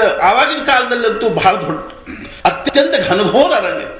ಮಹಾರಾಜರು ಹೇಳಿದಾರೆ ಸ್ವತಃ ಏನು ಅಂದ್ರೆ ಅಲ್ಲಿ ಹೆಂಗಿರ್ತಿತ್ತು ಅಂದ್ರೆ ಹಗಲಿ ಸಹಿತ ಕತ್ಲಿ ಗಮಿ ಇರ್ತಿತ್ತು. ಅಂಥ ಒಂದೇನು ಅಂದ್ರೆ ವೃಕ್ಷಗಳು ಎಲ್ಲಿ ಬೇಕಲ್ಲಿ ಹಾವು, ಅಂಥವು ಇಂಥವು, ಹುಲಿ, ಚಿರ್ಚು ಇತ್ಯಾದಿಗಳೆಲ್ಲ. ಮಹಾರಾಜರು ಸ್ವತಃ ಅಲ್ಲಿ ಏನು ನೋಡಿದ್ರು ಅಂದ್ರೆ 2 ಹೆಡಿ ಹಾವು ನೋಡಿದೆ ಅಂತ ಹೇಳಿ. ಅತ್ಯಂತ ವಿಷಾಕ್ತವಾಗಿರ್ತಕ್ಕಂಥದ್ದಿರ್ತದ. ಅಜಗರ್ಗಳು ಎಂಥೆಂಥವು ಬಿದ್ದಿರ್ತಾವ ಅಂತ ತಿಳ್ಕೊಂಡು ಕೇಳಿದ್ರೆ ಎಲ್ಲಿ ಬಿದ್ದಲ್ಲಿಂದ ಶ್ವಾಸದಿಂದ ಆಹಾರ ಎಳ್ಕೊಳ್ಳುವಷ್ಟು ಪ್ರಚಂಡವಾಗಿರ್ತಕ್ಕಂಥ ಅಜಗರ್ ಇರ್ತಾವ. ಮಹಾರಾಜ ಹೇಳಿದ್ರು ಅಲ್ಲಿ ಎಂಥೆಂಥ ಆಕಳುಗಳು, ಆ ಅರಣ್ಯ ಆಕಳುಗಳು, ಅಡವಿ ಆಕಳುಗಳು ಇರ್ತಾವ ಅಂತಂದ್ರೆ ಅವು ತಾವಾಗೇನೆ ಎಲ್ಲಿ ಬೇಕಲ್ಲಿ ಕಲ್ಲು ಮೇಲೆ ಅಲ್ಲೇ ಇಲ್ಲಿ ಹಾಲು ಹಿಂಡಿದು ಅಂದ್ರೆ ಅದು ಗಟ್ಟಿಯಾಗಿ ಕೂತ್ಕೊಂಡಿರ್ತದೆ. ಅಷ್ಟು ತಂಪು ವಾತಾವರಣ ಇರ್ತದೆ. ಬರ್ಫ್ನೊಳಗೆ ಹಾಲು ಹಿಂಡಿದು ಅಂದ್ರೆ ಒಡಿ ಹಾಕೊಂಡು ಕೂತಿರ್ತದೆ. ಮಹಾರಾಜರು ಅದರೊಳಗನ ಸಂಚಾರ ಮಾಡ್ಕೋತ ಹೋದ್ರು. ಯೋಗಿಗಳು ಎಲ್ಲಿದ್ದಾರೆ ಅಂತ ತಿಳ್ಕೊಂಡು ಹುಡುಕೋತ ಹೋದ್ರು. ಒಂದು ಗುಹಾದೊಳಗೆ ಹೋದ್ರು. ಅಲ್ಲಿ 6 ಜನ ಯೋಗಿಗಳ ಕಣ್ಣು ಮುಚ್ಚಿಕೊಂಡು ಶಾಂತವಾಗಿ ತಪಶ್ಚರ್ಯ ಮಾಡ್ಕೋತ ಕೂತಿದ್ರು. ನಮ್ಗನಿಸ್ತದೆ ಏನಪ್ಪಾ ಅಲ್ಲಿ ಕೂತ್ಕೊಂಡು ಅವ್ರು ಏನ್ ಪ್ರಪಂಚಕ್ಕೆ ಅವ್ರದ್ದು ಉಪಯೋಗದ ಅಂತ ತಿಳ್ಕೊಂಡು ಅನಿಸ್ತದೆ. ಆದ್ರೆ ವಿವೇಕಾನಂದರು ಒಂದ್ ಕಡೆಗೆ ಏನ್ ಹೇಳಿದಾರ ಅಂತ ತಿಳ್ಕೊಂಡು ಕೇಳಿದ್ರ ಸಾಧು ಸತ್ಪುರುಷರ ಕ್ಯಾಟಗರಿ ಮಾಡಿದ್ರು ಅವರು. ಇದರ್ಥ ಏನಿಲ್ಲ, ಸಾಧು ಸತ್ಪುರುಷರ ಕ್ಲಾಸಿಫಿಕೇಶನ್, ಅವ್ರ ಅಂತಸ್ತನ್ನು ಹೇಳಿದರು. ಅಗದಿ 1ನೇ ನಂಬರ್ ಸಾಧು ಯಾರು ಅಂತ ತಿಳ್ಕೊಂಡು ಕೇಳಿದ್ರೆ, ಸತ್ಪುರುಷರು ಯಾರು ಅಂತ ತಿಳ್ಕೊಂಡು ಕೇಳಿದ್ರೆ, ಹಿಮಾಲಯದ ಏಕಾಂತವಾಗಿರ್ತಕ್ಕಂಥ ಗುಹೆಗಳಲ್ಲಿ ನಿರ್ವಿಕಲ್ಪ ಸಮಾಧಿಯಲ್ಲಿ ಕೂತ್ಕೊಂಡು ತಮ್ಮ ದಿವ್ಯವಾಗಿರ್ತಕ್ಕಂಥ ಭಾವಗಳನ್ನು ಸೂಕ್ಷ್ಮವಾಗಿ ಏನು ಅಂದ್ರೆ ತರಂಗಗಳ ರೂಪದಲ್ಲಿ ಜಗತ್ತಿಗೆ ಏನು ಬಿತ್ತರಿಸುತ್ತಾ ಇರ್ತಾರೋ ಅವರು 1ನೇ ನಂಬರ್ ಸಾಧುಗಳು. ಫಿಲಾಸಫಿ ನೀಡ್ಸ್ ಲೀಜರ್ ಅಂತ ತಿಳ್ಕೊಂಡು ಹೇಳ್ತಾರೆ. ನಿಜವಾಗಿಯೂ ಸಾಧನೆಗೆ ಏನು ಬೇಕು ಅಂದ್ರೆ ಏಕಾಂತ ಬೇಕು. ತತ್ವಜ್ಞಾನ ಅನ್ನುವಂಥದ್ದು ಅಂತಃಕರಣದೊಳಗೆ ವಿಕಾಸಗೊಳ್ಳಬೇಕಾದ್ರೆ ಅದೇನು ಪ್ಯಾಟ್ಯಾಗ ಆಗ್ತದೆ ಏನ್ರಿ, ಏನು ಬಜಾರ್ದೊಳಗೆ ಆಗ್ತದಲ್ಲ. ಏಕಾಂತದಲ್ಲಿ ಕೂತ್ಕೊಂಡು ಸಾಧನೆ ಮಾಡಿದ್ರೆ ಆಗ್ತಕ್ಕಂಥದ್ದೇ ಹೊರತು ಅಂತಃಕರಣದೊಳಗೆ ಆತ್ಮ ಪ್ರಕಾಶ ಬೆಳಗ್ತಕ್ಕಂಥದ್ದೇ ಹೊರತು ನಾವು ಬಜಾರ್ದೊಳಗೆ ಪ್ಯಾಟ್ಯಾಗ ಕೂತ್ಕೊಂಡು ಮಾಡ್ತೀವಿ ಅಂದ್ರೆ ಆಗ್ತಕ್ಕಂಥದ್ದು. ಹೆಂಗೋ ಏಕಾಂತದಲ್ಲಿ ಕೂತ್ಕೊಂಡು ಧ್ಯಾನ ಧಾರಣೆಗಳ ಮೂಲಕವಾಗಿ ಏನ್ ಮಾಡ್ತಾರ ಅಂತ ತಿಳ್ಕೊಂಡು ಕೇಳಿದ್ರೆ ದಿವ್ಯವಾಗಿರ್ತಕ್ಕಂಥ ಆಧ್ಯಾತ್ಮಿಕ ಭಾವಗಳನ್ನು ಬಿಡ್ತಿರ್ತಾರೆ. ಇನ್ನು 2ನೇ ನಂಬರ್ ಸಾಧು ಸತ್ಪುರುಷರು ಯಾರು ಅಂದ್ರೆ ಅವರಿಂದ ಅಧ್ಯಾತ್ಮ ಭಾವಗಳನ್ನು ತಗೊಂಡು ಅದನ್ನು ಗ್ರಹಣ ಮಾಡಿಕೊಂಡು ಅರ್ಥಾತ್ ಏನು ಅಂತಂದ್ರೆ ಅದನ್ನ ತಮ್ಮ ಒಂದು ಅಂತಃಕರಣದಲ್ಲೇ ಬುದ್ಧಿಯಲ್ಲಿ ಧಾರಣಾ ಮಾಡಿಕೊಂಡು ಮತ್ತೊಬ್ಬರಿಗೆ ಉಪದೇಶ ಮಾಡ್ತಕ್ಕಂಥವ್ರು 2ನೇ ನಂಬರ್. ಅವ್ರು ಯಾರು ಅಂತ ತಿಳ್ಕೊಂಡು ಕೇಳಿದ್ರೆ ಯೇಸು ಕ್ರಿಸ್ತನಂಥವ್ರು, ಭಗವಾನ್ ಬುದ್ಧನಂಥವ್ರು, ಶಂಕರಾಚಾರ್ಯರಂಥವ್ರು ಅಥವಾ ಏನು ದೊಡ್ಡ ದೊಡ್ಡ ಮಹಾನ್ ಸತ್ಪುರುಷರಿದ್ದಾರೋ ಅವರು. ನೀವು ಹೇಳಿದ್ರೆ ಆಶ್ಚರ್ಯ ಅನ್ನಿಸಬಹುದು. ಹೆಂಗದ ಅಂದ್ಕೊಂಡು ಕೇಳಿದ್ರೆ ಯೇಸು ಕ್ರಿಸ್ತನ ಚರಿತ್ರೆಯಲ್ಲಿ ವಯಸ್ಸಿನ 12ನೇ ವರ್ಷದಿಂದ 27ನೇ ವರ್ಷದ ತನಕ ಚರಿತ್ರೆ ಇಲ್ಲಿ ನೋಡ್ಬೇಕ. ನಾವು ಬೈಬಲ್ ಓದಿನ ಅದ್ರೊಳಗೆ ನೋಡಿಲ್ಲ. ಬೈಬಲ್ ಓದಿವಿ, ಕುರಾನ್ ಓದಿವಿ. ಯೇಸು ಕ್ರಿಸ್ತನ ತಂದೆ ತಾಯಿ ಇಬ್ರು ಏನ್ ಮಾಡಿದ್ರು ಅಂದ್ರೆ ಅವನ್ ಕರ್ಕೊಂಡು ಒಂದು ಜಾತ್ರೆ ನೋಡ್ಲಿಕ್ಕೆ ಹೋದಾಗ 12 ವರ್ಷ ಇದ್ದು ಅವನು. ಒಮ್ಮೆಲೆ ಕೈ ತಪ್ಪಿಸ್ಕೊಂಡು ಹೋದವ ಅದೃಶ್ಯ ಆಗಿಬಿಟ್ಟು ಸಿಗಲೇ ಇಲ್ಲ ಹುಡುಗ. ಮುಂದೆ 27ನೇ ವರ್ಷಕ್ಕೆ ಮತ್ತೆ ತಿರುಗಿ ಏನ್ ಮಾಡಿದ ಅಂತಂದ್ರ ಆ ದೇಶಕ್ಕೆ ಬಂದ. ಹಂಗಾದ್ರೆ ಈ ನಡಕಿನ 15 ವರ್ಷ ಎಲ್ಲಿ ಹೋಗಿದ್ದ ಅನ್ನುವಂಥದ್ದು ಪ್ರಶ್ನೆ ಅದ ರೀ. ಅರ್ಥಾತ್ ಅವ್ರಿಗೆ ಅದು ಕಲ್ಪನಾ ಅದನೋ ಇಲ್ಲೋ ವಿಷಯ ಬೇರೆ. ಆದ್ರೆ ವಸ್ತುಸ್ಥಿತಿ ಏನದ ಅಂತ ತಿಳ್ಕೊಂಡು ಕೇಳಿದ್ರ ಭಾರತದಿಂದ ಯೋಗಿಗಳು ಹೋಗಿ ಅವನು ತಗೊಂಡು ಬಂದ್ರು ಅಂತ. ಅವ್ನು ಹುಟ್ಟಿದ ಕೂಡಲೇ ಯೋಗಿಗಳು ಹೋದ್ರು ಅಂತ ತಿಳ್ಕೊಂಡು ಚರಿತ್ರೆ ಬರ್ತದೆ. ಅವ ಬೆತ್ಲೆಹೇಮ್ ಅನ್ನುವಂಥ ಒಂದು ಊರಿನ ಕೊಟ್ಟಿಗೆ ಹುಟ್ಟಿದ ಮೇರಿ ಹೊಟ್ಟಿಯಿಂದ. ಆವಾಗ ಯೋಗಿಗಳು ಹೋಗಿ ನೋಡ್ಕೊಂಡು ಬಂದ್ರು. ಒಂದು ದಿವ್ಯವಾಗಿರ್ತಕ್ಕಂಥ ತೇಜಸ್ಸು ಪ್ರಪಂಚ ಪ್ರಗಟ ಆಗಿದೆ ಅನ್ನೋದನ್ನು ನೋಡ್ಕೊಂಡ್ ಬಂದ್ರು. ಆಮೇಲೆ ಅವ್ರು ವಿಚಾರ ಮಾಡಿದ್ರಲ್ಲ ಏನು ಅಂದ್ರೆ ಹಿಮಾಲಯದಲ್ಲಿರ್ತಕ್ಕಂಥ ಯೋಗಿಗಳು ವಿಚಾರ ಮಾಡಿದ್ರೆ ಏನು ಅಂದ್ರೆ ಅವನಿಗೆ ಯೋಗಾಭ್ಯಾಸ ಮಾಡಿಸ್ಬೇಕು ಅಂತ. 12ನೇ ವರ್ಷಕ್ಕೆ ಎತ್ತಿಕೊಂಡು ಬಂದ್ರು. ಅವನು 15 ವರ್ಷ ಯೋಗಾಭ್ಯಾಸ ಮಾಡಿಸಿದ್ರು. ಬಹಳ ದೊಡ್ಡ ಯೋಗಿ ಆದವ. ಆಮೇಲೆ ಅವನನ್ನು ಒಯ್ದು ಏನ್ ಮಾಡಿದ್ರು ಅಂತಂದ್ರೆ ಅಲ್ಲಿ ಬಿಟ್ಟು. ಆಮೇಲೆ ಅಲ್ಲಿ ಜನರಿಗೆ ಅವ್ನು ಹೇಳಿದ್ರು, ಇಲ್ಲಿ ಜನರಿಗೆ ತಿಳಿಯುವಂತಹ ಭಾಷಾದೊಳಗೆ ನೀನು ಉಪದೇಶ ಮಾಡುವಂತೆ. ನಾನು ಯಾಕೆ ಹೇಳಲಿಕ್ಕೆ ಹತ್ತೀನಿ ಅಂತ ತಿಳ್ಕೊಂಡು ಕೇಳಿದ್ರೆ ನಮ್ಗೆ ಕಲ್ಪನಾ ಇಲ್ಲ ಯೋಗಿಗಳು ಯಾವ ರೀತಿಯಾಗಿ ಪ್ರಪಂಚದ ವಿಷಯದಲ್ಲಿ ಸಂಕಲ್ಪ ಮಾಡ್ತಿರ್ತಾರೋ ಅನ್ನೋ ಕಲ್ಪನಾ. ಆದ್ರಿಂದ ಅವರಿಂದ ಅಧ್ಯಾಯಗಳನ್ನು ತಗೊಂಡು ಜನರಿಗೆ ಉಪದೇಶ ಮಾಡ್ತಕ್ಕಂಥವ್ರು 2ನೇ ನಂಬರ್ದವರು. ಅವ್ರ ಉಪದೇಶಗಳನ್ನು ಕೇಳಿ ನಾವು ಸಾಧನೆ ಮಾಡಿ ಏನಾದರೂ ಸಾಧಿಸ್ತಾ ಇದ್ರೆ ನಾವು 3ನೇ ನಂಬರ್. 3 ಸಾಕಲ್ಲ, ಮುಂದಿನ ನಂಬರ್ ಇರ್ಕೋಲ್ವಾ ಏನದು. ಎಷ್ಟು ಹೇಳಿದ್ರು ಕೇಳದೆ ಇರುವವರು 4ನೇ ನಂಬರ್. ಮಹಾರಾಜರು ಆ ಯೋಗಿಗಳ ಹತ್ರ ಹೋದ್ರು. 6 ಮಂದಿ ಯೋಗಿಗಳು, ಆದ್ರೆ ಆಸನ 7 ಇದ್ದು ಅಲ್ಲಿ. ಒಬ್ಬ ಯೋಗಿಗಳ 4ನೇ ನಂಬರ್ದವ್ರು ಕಣ್ ತೆಗೆದು ನೋಡಿದ್ರು. ಮಹಾರಾಜರಿಗೆ ಮೌನವಾಗಿ ಹೇಳಿದ್ರು, ಆ ಆಸನ ತೋರಿಸಿದ್ರು. ಮಹಾರಾಜರ ಆಸನ ಮೇಲೆ ಕೂತರು. 13-14 ವರ್ಷರೇ ಆವಾಗ ಮಹಾರಾಜ. ಆ 6 ಯೋಗಿಗಳ ಜೊತೆ ಮಹಾರಾಜರು ಸಹಿತ ಅಲ್ಲಿ 2 ತಿಂಗಳು ಕೂತ್ಕೊಂಡ್ರು. ಅವರೆಲ್ಲರೂ ಶಾಂತವಾಗಿ ಗಾಢವಾಗಿರ್ತಕ್ಕಂಥ ಸಮಾಧಿಗಳು ಕೂತ್ಕೊಂಡಿರ್ಬೇಕು. ಮಹಾರಾಜರು ಕಣ್ಣು ತೆಗೆದು ಕೂಡಲೇ ನೋಡ್ತಿದ್ರು ಏನು ಅಂತಂದ್ರೆ ಒಂದು ಆಕಳು ಬಂದು ಬಾಗಿಲದೊಳಗೆ ನಿಂತಿರ್ಬೇಕು. ಮಹಾರಾಜರು 1-2 ದಿವಸ ನೋಡಿದ್ರು ಇದು ಯಾಕೆ ಬಂದು ನಿಂದಿರ್ತದ ಅಂತ. ಅವಾಗ ಸಹಜವಾಗಿ ಮಹಾರಾಜರ ಹತ್ರ ಹೋದ್ರು. ಆಕಳು ತೊರೆ ಬಿಡ್ತು. ಮಹಾರಾಜರು ಅದರ ಕೆಚ್ಚಲಕ್ಕನ ಬಾಯಿ ಹಾಕಿ ತುಂಬ ಹಾಲು ಕೊಡು. ಪ್ರತಿ ದಿವಸ ಆಕಳು ಬಂದು ಮಹಾರಾಜರಿಗೆ ಹಾಲು ಕುಡಿಸಿ ಹೋಗ್ತಿತ್ತು. ಮಹಾರಾಜರು 2 ತಿಂಗಳ ಅರ್ಥಾತ್ ಏನು ಅಂತಂದ್ರೆ ನೈಮಿಷಾರಣ್ಯದ ಒಂದು ಗುಹಾದಲ್ಲಿದ್ರು. ಅಲ್ಲಿರ್ತಕ್ಕಂಥ ಯೋಗಿಗಳು ಸಹಿತ ಮಹಾರಾಜರಿಗೆ ಏನಂದ್ರು ಅಂತ ತಿಳ್ಕೊಂಡು ಕೇಳಿದ್ರೆ, ನಾನು ನಿಮ್ಮ ಗುರು ಅಲ್ಪ, ನಿಮ್ಮ ಗುರು ಬ್ಯಾರೆ ಇದ್ದಾರೆ. ಸದ್ಗುರುಗಳ ಶೋಧ ಮಾಡಬೇಕು ಅಂತ ಹೊರಟಿರ್ತಕ್ಕಂಥ ಅವರಿಗೆ ಬ್ಯಾಸರಿಲ್ರಿ. ನಾವಾದ್ರೂ ಒಂದು 2 ಊರು ಅಡ್ಡಾಡಿ ಸಾಕು ಮಾಡಿ ರಗಡ ಮನೆಗೆ ಹೋಗೋಣತ್ಲ ಏನು ಎಲ್ಲೇ ಹುಡುಕಿದ್ರು ಸಿಗವಲ್ಲ. ಎಂಥ ಒಂದು ನಮ್ಮಲ್ಲಿ ತತ್ಪರತಾ ಬೇಕು ಮತ್ತು ಇದು ಬೇಕು ಅಂತಂದ್ರೆ ಒಂದು ಹೇಳ್ತೀನಿ ದೃಷ್ಟಾಂತ ಹೆಂಗಿರ್ತದೆ. ಜೀವನದ ಕೊನೆ ಶ್ವಾಸ ಇರೋವರೆಗೂ ಪ್ರಯತ್ನ ಮಾಡ್ತಕ್ಕಂಥದ್ದು ಏನ್ ಬೇಕು, ನಮ್ಮೊಳಗೆ ತಯಾರಿ ಬೇಕು. ಒಬ್ಬ ಫಕೀರ್ ಇದ್ದ. ಆ ಫಕೀರ್ ಏನ್ ಮಾಡ್ತಿದ್ದ ಅಂದ್ರೆ ಪ್ರತಿ ದಿವಸ 5 ಸಲ ಅವ್ರ ಪದ್ಧತಿ ಪ್ರಕಾರವಾಗಿ ಕೆಲವರು 3 ಸಲ ಮಾಡ್ತಾರೆ, ಕೆಲವರು 5 ಸಲ ಮಾಡ್ತಾರೆ. ಹಂಗ ಅವ ಏನ್ ಮಾಡ್ತಿದ್ದ ಅಂದ್ರೆ ಪ್ರತಿ ದಿವಸ ನಮಾಜ್ ಮಾಡ್ತಿದ್ದ. ಆ ನಮಾಜ್ ಮಾಡೋ ಪದ್ಧತಿ ಹೆಂಗಂದ್ರೆ ಮೊಣಕಾಲ 2 ಊರಿ ಕೂತ್ಕೊಂಡು ಹಿಂಗ್ ಕೈ ಮಾಡಿ ನಮಾಜ್ ಮಾಡೋ ಪದ್ಧತಿ, ಭಗವಂತನ ಪ್ರಾರ್ಥನಾ ಮಾಡ್ತಕ್ಕಂಥ. ಅವ ಹಂಗ ಕೂತು ಊರಿ ಮೊಣಕಾಲು ಊರಿ ನಮಾಜ್ ಮಾಡಿ ಮಾಡಿ ಮಾಡಿ ಏನಾಗಿತ್ತು ಅಂತಂದ್ರೆ ಅಲ್ಲಿ 2 ತೆಗ್ಗು ಬಿದ್ದಿದ್ದು ಅಂತ. 35 ವರ್ಷ ನಮಾಜ್ ಮಾಡಿತ್ತು. ಕಲ್ಪನಾ ಮಾಡಿ, 35 ವರ್ಷ ಹಂಗೆ ಕೂತ್ಕೊಂಡು ನಮಾಜ್ ಮಾಡಿದ್ದು. ಒಂದು ದಿವಸ ದೇವದೂತ ಬಂದ ಅವನ ಮುಂದೆ. ಅವಾಗ ಇವನಿಗೆ ದೇವದೂತ ಅಂದ, ಏನಪ್ಪ ಏನಾದ್ರು ಕೇಳುವುದ ಏನ್ ನಿನಗ ಅಂತ. ಅವಾಗ ಒಂದು ಅಂಥದ್ದೇನು ಕೇಳೋದೇನಿಲ್ಲ, ಒಂದ ಒಂದು ಮಾತು ಕೇಳ್ಬೇಕ.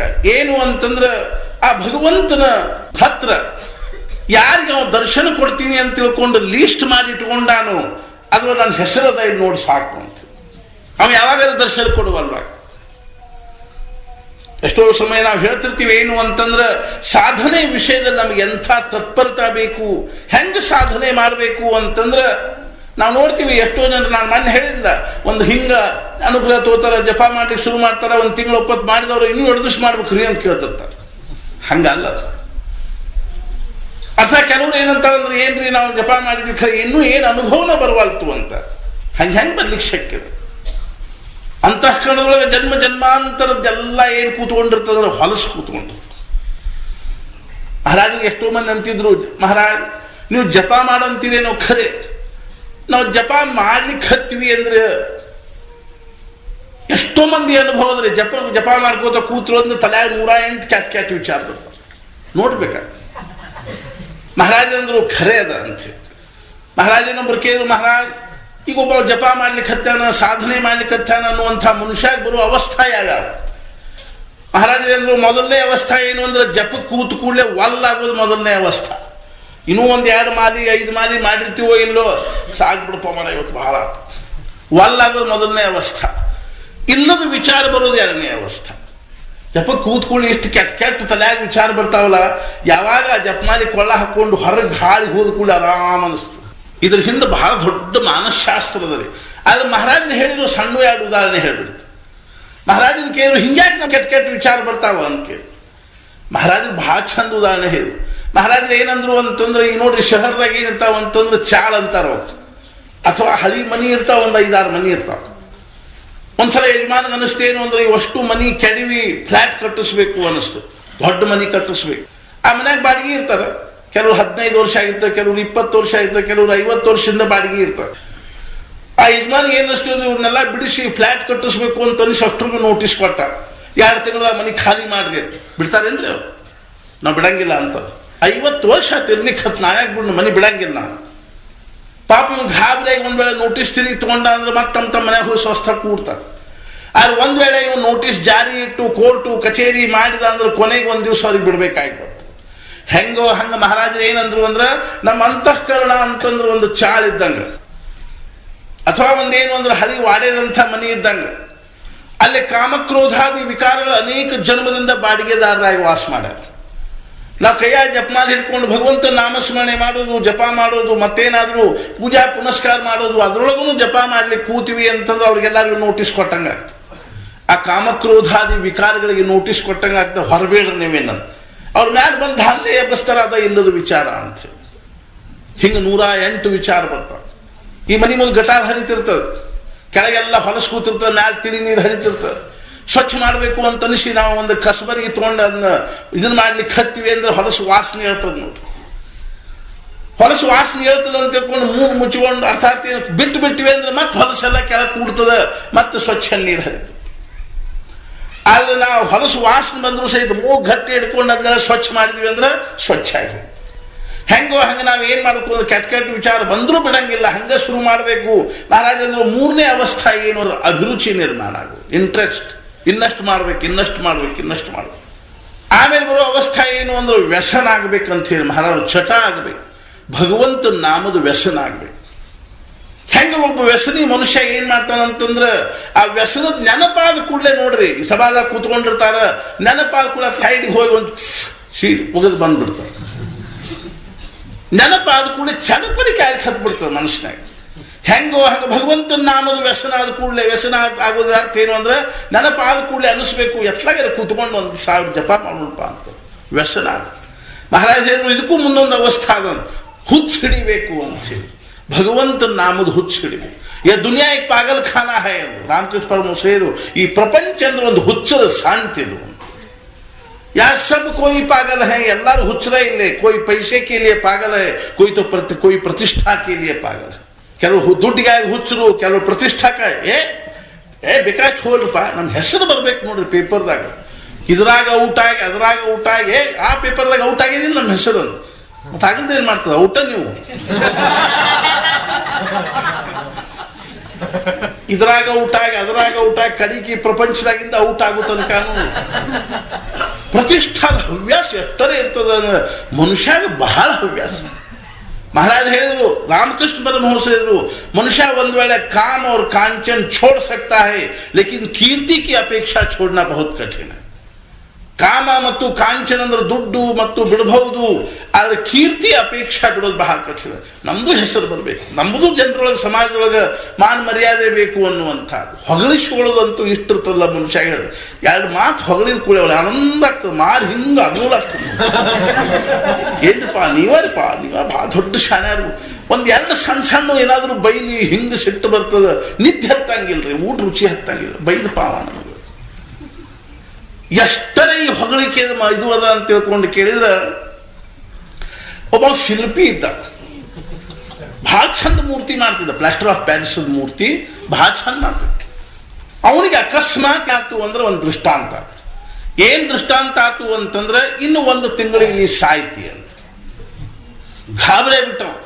ಎಲ್ಲಾರ ಮುಂದೆ ಏನ್ರಿ ನಾನು ಏನ್ರ ಆತ ದೃಷ್ಟಾಂತ ಆತ, ನನಗೆ 1 ತಿಂಗಳಿಗೆ ಸಾಯ್ತಿ ಅಂತ ತಿಳ್ಕೊಂಡು ಹೆಂಗಿದ್ರೆ ಇಂದ ಉಳ್ಕೋಬೇಕು ತಿಳಿವಾಗ್ತ. ಒಬ್ಬ ಏನಂದ, ಅವನ್ ಕೆಲಸ ಮಾಡಿ ಯಮನ ಫಸ್ಗೆ ಹಾಕೋದು. ಹೆಂಗ್ ಫಸ್ಗೆ ಹಾಕ್ಲಿ, ನಿನ್ನಂಥವ 3 ಗೊಂಬಿ ಮಾಡಿ, ಅಗದಿ ತದ್ರೂಪ ನೋಡಿದ್ರೆ ಒಟ್ಟ ಗುರ್ತು ಹತ್ತಿರಬಾರ್ದು ಅಂಥ 3 ಗೊಂಬಿ ಮಾಡಿ. ಅವೇನ್ ಯಮ ವೈಲಿಗೆ ಬರ್ತಾನೆ, ಸಾಯು ದಿವಸ ಇರ್ತದ, ಅವ್ನು 3 ಇತ್ಲಾಗ ಒಂದೆರಡು ಇಟ್ಕೋ, ಇತ್ಲಾಗ ಒಂದೆರಡು ಇತ್ಲಾಗ 1 ಇಟ್ಕೋ, ಅಗ್ದಿ ಹಿಂಗೆ ಕೂತ್ ಬಿಡು. ಯಮಗ್ ಪತ್ತೆ ಹತ್ತಿರಬಾರ್ದು, ಎದರ್ಕೊಳ್ಳಪ್ಪ ಅಪ್ಪ ಇದನ್ನ ಒಗಿಬೇಕು ಅನ್ನೋದು ಗೊತ್ತಾಗಿರ್ಬಾರ್ದು. ಪಾಶಿ ಒಗಿಬೇಕು ಅನ್ನೋ ಬರೋಬ್ಬರಿ ಅದ. ನಾವು ಅಗ್ದಿ ತದ್ರೂಪ್ ತನ್ನಂಗನ ಮಾಡಿದ, ನೋಡಿದ್ರೆ ಏನು ಅವನ ಅನ್ನೋ ಹಂಗ ಮಾಡಿದ ಕೂಡಲೇ ಇಟ್ಕೊಂಡು ಕೂತ. ಯಮ ಬಂದ್ರಿ, ಅಗದಿ ಬರೋಬ್ಬರಿ ಕೂತ್ಕೊಂಡ್ ಬಿಟ್ಟಿದ್ದೀನಿ. ಯಮ ಅಂದ ಇದು ಇದು ಇದು ಯಾಕಂದ್ರೆ ಯಮಂದ್ ಏನ್ ನೇಮಿತ್ತು ಅಂದ್ರೆ, ಒಂದ್ಸಲ ಪಾಶ್ ಉಗದ ಅಂದ್ರೆ ಮತ್ತೊಂದ್ಸಲ ತೆಗೆದು ಮತ್ತೊಂದಕ್ಕೆ ಹಾಕ್ತದೆ, ಬರಂಗಿಲ್ಲ.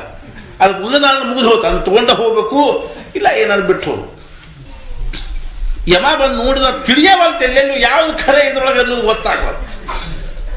ಅವೊಂದು ಯೋಜನೆ ಮಾಡಿ, ಇದಕ್ಕೆ ಒಂದು ಉಪಾಯ ಬಹಳ ಅವ ಏನ್ ಮಾಡಿದ ಅಂತಂದ್ರ, ಅರೆ ವಾ ಅಂತಂದ, ಏನ್ ಕಲಾಕಾರ ಇದ್ದಾನಿವ, ಏನ್ ಕಲಾಕಾರ ಇದ್ದಾನ, ಏನ್ ಮೂರ್ತಿ ಮಾಡ್ಯಾನ, ಅದ್ಭುತ ಮೂರ್ತಿ. ಇಂಥ ಕಲಾಕಾರನ ನಾನು ಇಷ್ಟು ಮಂದಿನ ಒಯ್ದಿನ ಖರೆ ಇಂಥ ಕಲಾಕಾರ ನೋಡಿದ್ದಿಲ್ಲ. ಎಂಥ ಕಲಾಕಾರ ಇದ್ದಾನೆ. ಈಗ ಮುಂದೆ ಏನಾರ ಅವ್ನು ಇದ್ದಿದ್ರೆ ಅವ್ನು ಎಷ್ಟರೇ ಸನ್ಮಾನ ಮಾಡ್ತಿದ್ದೆ, ಎಷ್ಟರೇ ಅವನು ಇದನ್ನ ಮಾಡ್ತಿದ್ದೆ. ನಾನರಿ ಅಂದಿವ ಒಗದವನ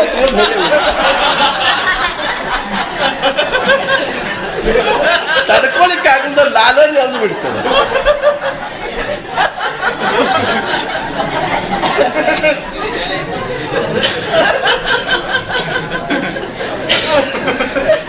ತಡ್ಕೊಳಿಕ್ಕೆ ಆಗಲ್ದ ಏನ್ ಮಾಡಿದ ಅದು ತಗೊಂಡು. ಮಹಾರಾಜರು ಏನಂದ್ರು ಅಂದ್ರೆ, ಬಹಳ ಕಠಿಣ ಅದ ರೀ ಮನುಷ್ಯ. ದೇಹಾಭಿಮಾನದ ಲಕ್ಷಣ ಇದು. ನಮ್ಮನ್ನು ಎಷ್ಟರೇ ಹೊಗಳಬೇಕು ಮಂದಿ, ನಮಗ ಚಲೋ ಅನ್ಬೇಕು, ಚಂದ ಅನ್ಬೇಕು, ನಮಗೇನು ಶಾಣೆ ಅನ್ಬೇಕು ಅನ್ನುವಂಥ ಭಾವ ಇರ್ತದ. ಅಂದ್ರೆ ಆದ್ರಿಂದ ಸದ್ಗುರುಗಳ ಖರೆ ಕಾರ್ಯ ಏನದ ಅಂತ ತಿಳ್ಕೊಂಡು ಕೇಳಿದ್ರೆ, ಓ ಗುರು ನಹಿ ಹೈ ಜೋ ಶಿಷ್ಯ ಕಾ ಖೂನ್ ನಹಿ ಕರ್ತಾ ಹೈ. ಈ ಸದ್ಯ ಬರ್ತಾ ಸಂದರ್ಭ. ಖರೆ ಗುರು ಏನ್ ಮಾಡ್ತಾನಂದ್ರೆ, ಆ ಶಿಷ್ಯನ ಅಹಂಕಾರವನ್ನು ನಷ್ಟ ಮಾಡ್ತಾನೆ. ಆದ್ರಿಂದ ಎಷ್ಟೋ ಸಲ ಇಂಥ ಗುರುಗಳು ತುಕಾಮಾಯಿಗಳ ಕಥೆ ಬರ್ತದೆ. ಎಷ್ಟರೇ ಶಿಷ್ಯರಿಗೆ ತ್ರಾಸ ಕೊಡ್ತಾರೆ ಅಂದ್ರೆ ಶಾರೀರಿಕವಾಗಿ, ಮಾನಸಿಕವಾಗಿ, ಬೌದ್ಧಿಕವಾಗಿ ಅವ್ರಿಗೆ ಅಪಮಾನ ಮಾಡ್ತಾರೆ.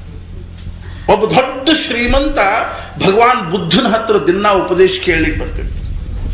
ಬುದ್ಧ ಉಪದೇಶ ಮಾಡ್ತಾ ಇದ್ದ, ಶಿಷ್ಯರು ಕೇಳ್ತಾ ಇದ್ರು, ಅದ್ರ ಜೊತೆಗೆ ಆ ಶ್ರೀಮಂತನು ಕೇಳ್ತಾ ಇದ್ದ. ಒಂದು ದಿವಸ ಅವನಿಗೆ ಏನು ಅನಿಸ್ತು ಅಂದ್ರೆ ಬುದ್ಧನನ್ನ ತನ್ನ ಮನೆಗೆ ಭಿಕ್ಷಾ ಕರಿಬೇಕು ಅಂತ ಅನಿಸ್ತು. ಭಿಕ್ಷಾ ಕರಿಬೇಕು ಅಂತ ಅನಿಸಿ ಏನ್ ಮಾಡಿದ ಅಂದ್ರೆ, ಭಗವಾನ್ ನೀವು ನಮ್ಮ ಮನೆಗೆ ಭಿಕ್ಷಾಕ್ ಬರ್ಬೇಕು, ಬರ್ತೀನಿ ಅಂತ. ನಾಳೆ ಬರ್ರಿ ಅಂದ. ಬರ್ತೀನಿ ಅಂತ. ಬಹಳ ಸಂತೋಷ ಆತ್ರಿ ಅವನು. ಭಗವಾನ್ ಬುದ್ಧ ತನ್ನ ಮನೆಗೆ ಭಿಕ್ಷಾಕ್ ಬರ್ತಾನ. ಮನೆಯಾಗ ಹೇಳಿದ, ಉತ್ತಮ ಖೀರ್ ಮಾಡುವಂತ ಹೆಂಡತಿ ಹೇಳಿದ. ಭಗವಾನ್ ಬುದ್ಧಿ ಇವತ್ತು ಭಿಕ್ಷಾಕ್ ಬರ್ತಾನೆ, ಅವನ ಕಮಂಡಲದಲ್ಲಿ ಹಾಕಲಿಕ್ಕೆ ಉತ್ತಮ ಖೀರ್ ಮಾಡುವಂದ. ಹೇನ್ ತೆಗೆದು ಉತ್ತಮ ಖೀರ್ ಮಾಡಿದ್ದು. ಭಗವಾನ್ ಬುದ್ಧ 12 ಗಂಟೆಗೆ ಭಿಕ್ಷಾಕ್ ಬಂದ. ವಿವೇಕಾನಂದ ಹೇಳ್ತಾ ಇದ್ರು, ಬುದ್ಧ ಒಂದು ವ್ಯಕ್ತಿ ಅಲ್ಲ ಅಂತ ಹೇಳಿ. ಬುದ್ಧ ಅಂದ್ರೆ ಒಂದು ಅವಸ್ಥಾ ಅಂತ ಹೇಳ್ತಾರೆ. ಬಹಳ ದೊಡ್ಡ ಅವಸ್ಥಾ ಅಂದ್ರೆ ಬುದ್ಧಂದು. ಬುದ್ಧ ಭಿಕ್ಷಾಕ್ ಬಂದ. 12 ಗಂಟೆಗೆ ಭವತಿ ಭಿಕ್ಷಾಂದೇಹಿ ಅಂತ ತಿಳ್ಕೊಂಡು ಕಮಂಡಲ್ ಮುಂದಿಡ್ದ. ಆ ಶ್ರೀಮಂತ ಅತ್ಯಂತ ಒಂದು ಆಧಾರದಿಂದ ಅದ್ರಾಗ ಖೀರ್ ಹಾಕ್ಲಿಕ್ಕೆ ಬಂದು ನೋಡಿ ಗಾಬರಿ ಆಗ್ಬಿಟ್ಟು, ಭಗವಾನ್ ಏಕೆ ಏನಿದೆಲ್ಲ ಅನ್ನ. ಬುದ್ಧ ಮುಗುಳ್ನ ಕೂತ ಸುಮ್ಮನೆ ನಿಂತಿದ್ದ. ಅಲ್ಲ, ನಾನು ಈ ಕಮಂಡಲದಲ್ಲಿ ಖೀರ್ ಹಾಕಬೇಕು ಅಂತ ತಿಳ್ಕೊಂಡು ತಗೊಂಡು ಬಂದಿದ್ದೀನಿ, ಆದ್ರೆ ನಿಮ್ಮ ಕಮಂಡಲ ಎಲ್ಲ ಪೂರ್ಣ ಎದರಿಂದ ತುಂಬಿದ, ಕೆಸರಿನಿಂದ ತುಂಬಿದ ಅಂತ. ಅಲ್ಲ, ಒಂದು ಹನಿ ಖೀರ್ ಹಿಡಿದೇ ಇರುವಷ್ಟು ಕೆಸರಿಂದ ತುಂಬಿದ. ನಾ ಹೆಂಗೆ ಹಾಕಿದ್ರ? ಬುದ್ಧ ಮುಗುಳ್ನ ಕೇಳಿದ, ನಂದು ಹಿಂಗ ಪರಿಸ್ಥಿತಿ ಅದಪ್ಪ ಅಂತ. ನನ್ನ ಪರಿಸ್ಥಿತಿನೂ ಹಿಂಗ ಅದ. ನಾನಿನ್ನ ಅಂತಃಕರಣ ಅನ್ನುವಂಥ ಕಮಂಡಲನ್ನ ಜ್ಞಾನೋಪದೇಶ ಅನ್ನುವಂಥ ಖೀರ್ ಹಾಕಬೇಕು ಅಂತ ದಿನ ನೋಡ್ತೀನಿ, ಆದ್ರೆ ನಿನ್ನ ಅಂತಃಕರಣ ಅಭಿಮಾನ ಅನ್ನುವಂಥ ಕೆಸರಿನಿಂದ ತುಂಬಿಟ್ಟದು. ನಾನದು ಹೆಂಗೆ ಅದ್ರೊಳಗೆ ಹಾಕಲಿ? ಮಹಾರಾಜ್ ಹೇಳ್ತಿದ್ರು, ನಾವು ಸದ್ಗುರುಗಳ ಕಡೆಗೆ ಹೋಗ್ಬೇಕಾದ್ರೆ ಹೆಂಗೆ ಹೋಗ್ಲಿಕ್ಕೆ ಬರಬೇಕು ಅಂತಂದ್ರೆ ಸಣ್ಣ ಮಗುವಿನಂತೆ ಹೋಗ್ಬೇಕು. ನಾವು ಅಜ್ಞಾನಿ ಇದ್ದೀವಿ, ನಮಗೇನು ತಿಳುವಳಿಕೆ ಇಲ್ಲ. ಬ್ರಹ್ಮಾನಂದ ಮಹಾರಾಜರು ಮೋಕ್ಷ ಪ್ರಾಪ್ತಿಯ ಗುಟ್ಟು ಅಂತ ಬರೆದಾರ. ಷಟ್ಶಾಸ್ತ್ರದಲ್ಲೇ ವಿದ್ವಾನ್ರಾಗಿರ್ತಕ್ಕಂಥ ಬ್ರಹ್ಮಾನಂದ ಮಹಾರಾಜರು, ಮಹಾರಾಜರ ಶಿಷ್ಯರು ಅದ್ರೊಳಗೆ ಬರೀತಾರವರು, ನಾನು ಅಜ್ಞಾನಿ ಇದ್ದೇನೆ, ನನಗೆ ಏನೂ ತಿಳುವಳಿಕೆ ಇಲ್ಲ. ನಮಗನಿಸ್ತೇನ್ರಿ? ನಮ್ಮನ್ನು ಹೇಳಿದ್ಲ, ಯದಾ ಕಿಂಚಿಜ್ಞೋಹಂ ದ್ವಿಪೈವ ಮದಾಂಧ ಸಮಭವಂ. ನಮ್ಮನ್ನು ನಾವು ಏನು ಬಹಳ ತಿಳ್ಕೊಂಡ್ಬಿಟ್ಟಿರ್ತೀವಿ. ನಾವು ಹಂಗೆ ಶಾಣರಿದ್ದೀವಿ, ಹಿಂಗೆ ಶಾಣರಿದ್ದೀವಿ. ಒಂದ್ಸಲ ಬರ್ನಾಡ್ ಶಾನ್ ಹತ್ರ ಒಬ್ಬ ದೊಡ್ಡ ಶ್ರೀಮಂತ ಹೋಗಿ ಏನಂದ ಅಂತಂದ್ರ, ಸಾಕ್ರೆಟಿಸ್ನ ಹತ್ರ ಹೋದ. ದೊಡ್ಡ ಶ್ರೀಮಂತ ಹೋಗಿ ಏನಂದ ಅಂತಂದ್ರ, ನಾನು ಹಂಗೆ ಶ್ರೀಮಂತಿದ್ದೀನಿ, ಹಿಂಗೆ ಶ್ರೀಮಂತಿದ್ದೀನಿ ಅಂತಂದ. ಸಾಕ್ರೆಟಿಸ್ ಅಂದ, ಅರೆ ವಾಹ್, ಬಹಳ ಚಲೋ ಆತು ಅಂತ. ಅವಾಗ ಒಳಗೆ ಹೋಗಿ ಏನ್ ಮಾಡಿದ, ಒಂದು ಜಗತ್ತಿನ ನಕಾಶ್ ತಗೊಂಡ್ಬಂದ. ಸಾಕ್ರೆಟಿಸ್ ಏನ್ ಮಾಡಿದ ಅಂದ್ರೆ ಒಂದು ಜಗತ್ತಿನ ನಕಾಶ್ ತಗೊಂಡು ಬಂದ. ಅದ್ರಾಗ ಅವನು ಕೇಳಿ, ಇದು ಜಗತ್ತು, ಇದರಲ್ಲಿ ನಿನ್ನ ದೇಶದ ಗ್ರೀಸ್ ದೇಶ ತೋರಿಸಿದ. ಇದ್ರೊಳಗೆ ನಿನ್ನ ಊರೆಲ್ಲದ ಅಥೆನ್ಸ್, ಆ ಊರು ತೋರಿಸಿದ. ಇದ್ರೊಳಗೆ ನಿನ್ನ ಹೊಲ ಎಲ್ಲವ, ಆ ಊರನ್ನ ಒಂದು ಪೆನ್ಲೆ ಟಿಕ್ಕಿ ಇಡುವಷ್ಟಿತ್ತು. ಅದ್ರೊಳಗೆ ಹೊಲ ಎಲ್ಲಿ ತೋರಿಸ್ತಾನ, ಮನಿ ಎಲ್ಲಿ ತೋರಿಸ್ತಾನ. ಈ ಇಡೀ ಜಗತ್ತಿನ ನಕಾಶ್ ತಂದ ಅದ್ರಾಗ ಹೆಬ್ಬಳ್ಳಿ ತೋರಿಸ್ರಿ ಅಂತಂದ್ರೆ ಎಷ್ಟು ತೋರಿಸ್ಲಿಕ್ಕೆ ಶಕ್ಯದ? ಆ ದುರ್ಬಿನ್ ಹಿಡ್ಕೊಂಡು ನೋಡ್ಬೇಕಾಗ್ತದೆ. ಆ ಹೆಬ್ಬಳ್ಳಿಯಾಗ ನಮ್ಮ ಹೊಲ ತೋರಿಸ್ರಿ ಅಂತಂದ್ರೆ ಅಂದ ಬಳಕ ಈ ಪ್ರಪಂಚದೊಳಗೆ ನಂದೇನು ಕಿಮ್ಮತ್ತದ. ಆದ್ದರಿಂದ ಬಸವಣ್ಣವ್ರು ಏನಂದ್ರು, ಎನಗಿಂತ ಕಿರಿಯರಿಲ್ಲ ಶಿವಭಕ್ತರಿಗಿಂತ ಹಿರಿಯರು ಅನಿಸ್ಬೇಕ್ರಿ ಒಳಗಿಂದ. ನಾ ಸಣ್ಣವಿದ್ದೀನಿ ಅಂತ ಅನಿಸಿದ್ರೆ ಸದ್ಗುರುಗಳಿಗೆ ಶರಣ ಹೋಗ್ಲಿಕ್ಕೆ ಬರ್ತದ. ಗುರುಗಳ ನಾವು ನೋಡಿ ಬೇಡ ಅಂತಂದ್ರೆ ನಮ್ಗೆ ಸದ್ಗುರುಗಳ ಹತ್ರ ಹೋಲಿಕೆರೆ ಹೆಂಗೆ ಮಾಡಿದ. ಮಹಾರಾಜರು ನೈಮಿಷಾರಣ್ಯದಿಂದ ಹೊರಟ್ರಿ. ಎಲ್ಲಿಗೆ ಬಂದ್ರು ಅಂತಂದ್ರ ಬಂಗಾಲದಲ್ಲಿ ಬಂದ್ರು, ಕಲ್ಕತ್ತಾಕ್ಕೆ ಬಂದ್ರು. ರಾಮಕೃಷ್ಣ ಪರಮಹಂಸರ ಹೆಸರು ಕೇಳಿದ್ರು. ಬಂಗಾಲದಲ್ಲಿ ಅನೇಕ ಜನ ಸಾಧು ಸಂತನ ಭೇಟಿ ಆದ್ರು. ಅಲ್ಲಿ ಇಬ್ರು ಬಹಳ ಪ್ರಸಿದ್ಧರಾಗಿರ್ತಕ್ಕಂಥವ್ರು ಭೇಟಿ ಆದ್ರು. ಒಬ್ರು ಭಗವಂತನ ಅನನ್ಯ ಭಕ್ತರು ಭೇಟಿ ಆದ್ರು. ಪ್ರಪಂಚದೊಳಗೆ ಎಲ್ಲಾ ವಸ್ತು ಸುಲಭವರಿ, ಖರೆ ಭಕ್ತಿ ಬಹಳ ಕಠಿಣ. ಭಗವಂತ ಜ್ಞಾನ ಕೊಡಬಹುದು, ಒಂದು ಸಲ ಬ್ರಹ್ಮಜ್ಞಾನ ಕೊಡಬಹುದು, ಆದ್ರೆ ಭಕ್ತಿ ಮಾತ್ರ ಕೊಡ್ಲಿಕ್ಕೆ ಭಗವಂತ ಬಹಳ ಹಿಂದೆ ಮುಂದೆ ಮಾಡ್ತಾರೆ. ಭಕ್ತಿ ಕೊಡೋದು ಬಹಳ ಕಠಿಣ. ಭಗವಂತ ಅಂತಾರ, ಇದ್ದಾಗ ಅತ್ಯಂತ ಪ್ರಿಯವಾಗಿರ್ತಕ್ಕಂಥ ವಸ್ತು ಅದ, ಪಂಚಮ ಪುರುಷಾರ್ಥ ಅಂತಾರ. ಭಗವಂತ ಪ್ರೇಮ ಕೊಡ್ಲಿಕ್ಕೆ ಏನ್ ಮಾಡುದಿಲ್ಲ ಅಂದ್ರೆ ಅಷ್ಟು ಅವಸರ ಮಾಡುವುದಲ್ರಿ, ಬಹಳ ವಿಚಾರ ಮಾಡಿ ಕೊಡ್ತಾನೆ. ನಾವು ಭಕ್ತರಾಗಬೇಕು ಅಂತ ಅನಿಸ್ಬೇಕು. ನಾವು ಭಗವಂತನ ಭಕ್ತರಾಗಬೇಕು ಅಂತ ತಿಳ್ಕೊಂಡು ನಮ್ಗೆ ಅನಿಸ್ಬೇಕು. ಏನಾದ್ರೂ ಆಗ್ಲಿ ಆದ್ರೆ ನಾವು ಏನಾಗಬೇಕು ಅಂದ್ರೆ ಭಕ್ತರಾಗಬೇಕು. ಅಂಥ ಒಬ್ಬ ಭಕ್ತರು ಭೇಟಿ ಆದರು. ಮಹಾರಾಜರು ಅವ್ರ ಹತ್ರ ಸ್ವಲ್ಪ ದಿವಸ ಇದ್ರು. ಅವರು ಅಂದರು, ನಿನ್ನ ಕೆಲಸ ನನ್ನ ಕಡೆ. ಅವಳು ಅತ್ಯಂತ ಸಾಧ್ವಿಯಾಗಿರ್ತಕ್ಕಂಥ ಭಗವಂತನ ಅನನ್ಯ ಭಕ್ತರು ಮಹಾರಾಜರಿಗೆ ಭೇಟಿ ಆದರು. ಅವಳ ಹತ್ರ ಸ್ವಲ್ಪ ದಿವಸ ಇದ್ರು. ಮಹಾರಾಜರು ಅಲ್ಲಿಂದ ಹೊರಟು.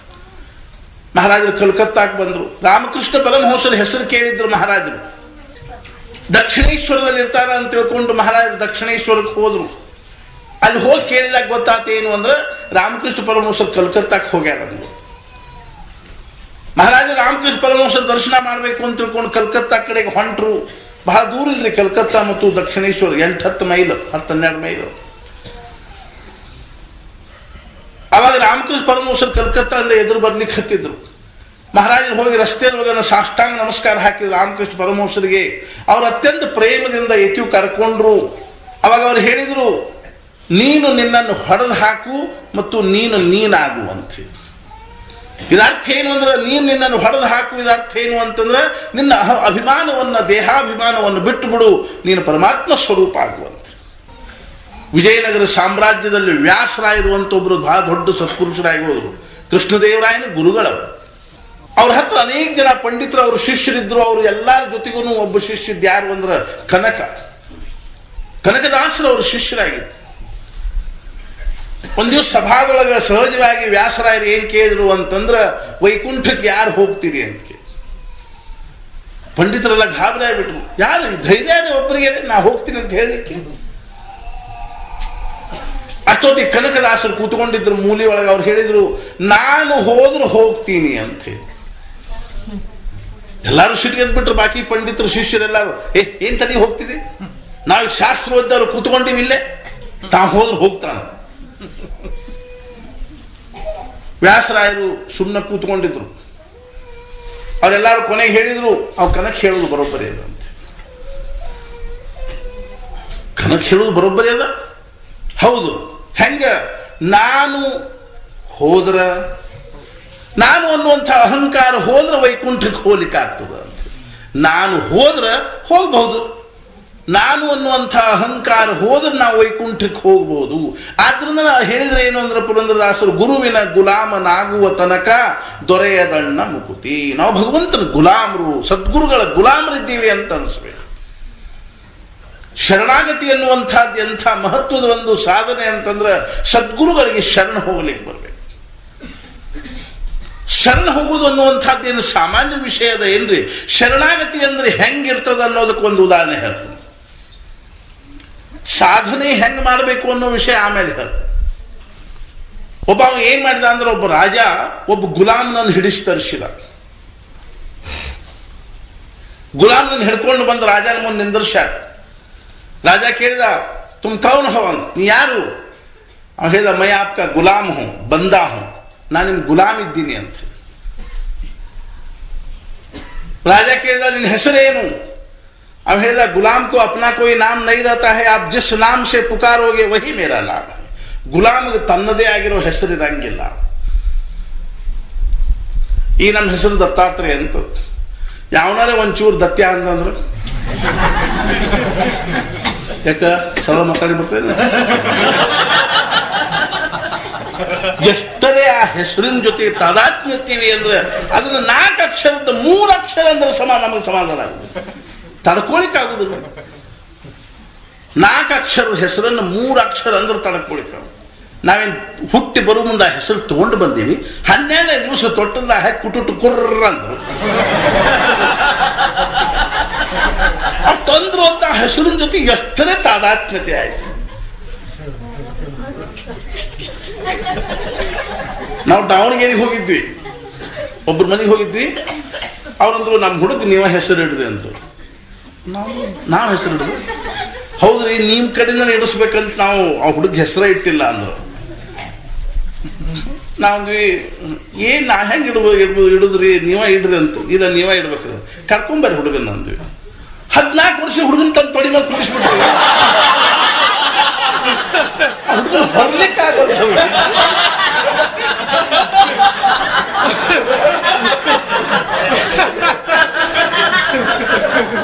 ನಾನು ಇನ್ನೊಂದು 10 ವರ್ಷ ಬಿಟ್ಟು ಬಿಡ್ರಿ ಹೋಗ.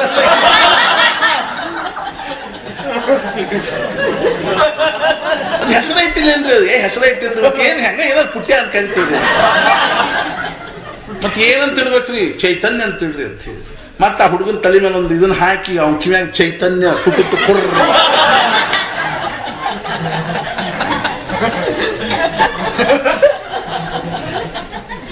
ಎಷ್ಟೇ ನಮ್ಗೆ ಹೆಸರಿನ ಇದು ಅಂತಂದ್ರೆ ಅಭಿಮಾನ ಎಷ್ಟಿರ್ತದ ನಮ್ಗೆ. 4-5 ಮಂದಿ ಮರ್ಕೊಂಡಿರ್ತಾರ. ಒಂದು ಹುಡುಗನ ಎಬ್ಬಸ್ಬೇಕಾಯ್ತು. ಆ ಹುಡುಗನ ಹೆಸರು ಕೃಷ್ಣ ಅಂತ ಇಟ್ರು. ಅವಾಗ ನಾವು ಹೆಸರು ಒಂದು ಅನ್ನಲ್ದನ ಕೆಂಪನ ಹುಡುಗ ಏಳು ಅಂದ್ರೆ ಹೇಳ್ತಾವೇನ್ರಿ? ಹೇಳಂಗಿಲ್ಲ. ಉದ್ದು ಮೂಗಿನ ಹುಡುಗ ಏಳು ಅಂದ್ರೆ ಹೇಳ್ತಾನೆ? ಹೇಳಂಗಿಲ್ಲ. BA ಓದವನ ಏಳು ಅಂದ್ರೆ ಹೇಳಂಗಿಲ್ಲ. ಕೃಷ್ಣ ಎದ್ದ.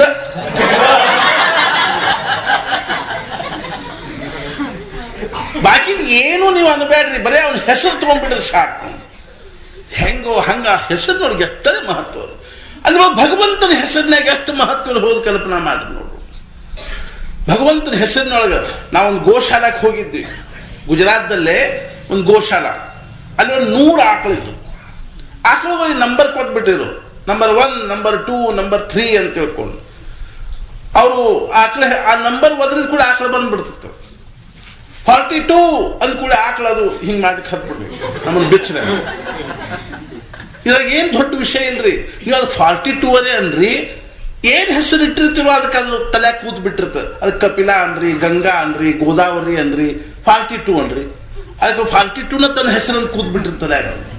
ಹೆಂಗೋ ಹಂಗೆ ಹೆಸರಿನ ಜೊತೆ ತಾದಾತ್ಮ್ಯತೆ, ಹೆಂಗೋ ಹಂಗೆ ಭಗವಂತಗೂ ಸಹಿತ ತನ್ನ ಹೆಸರನ್ನು ಪ್ರೇಮ.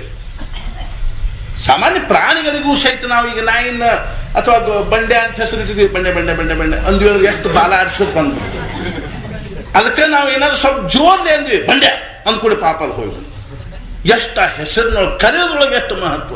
ಹೆಂಗೋ ಹಾಗೆ ಭಗವಂತನ ನಾವು ಕರೆದ್ರೆ ಭಗವಂತನೂ ಸಹಿತ ಅವನಿಗೂ ತನ್ನ ಹೆಸರಿಂದ ಅಷ್ಟು ಅಭಿಮಾನದಲ್ಲಿ ಭಗವಂತಗೂ ತನ್ನ ಹೆಸರಿನ ಅಭಿಮಾನ ಇರ್ಕೊಳ್ತಾಗ.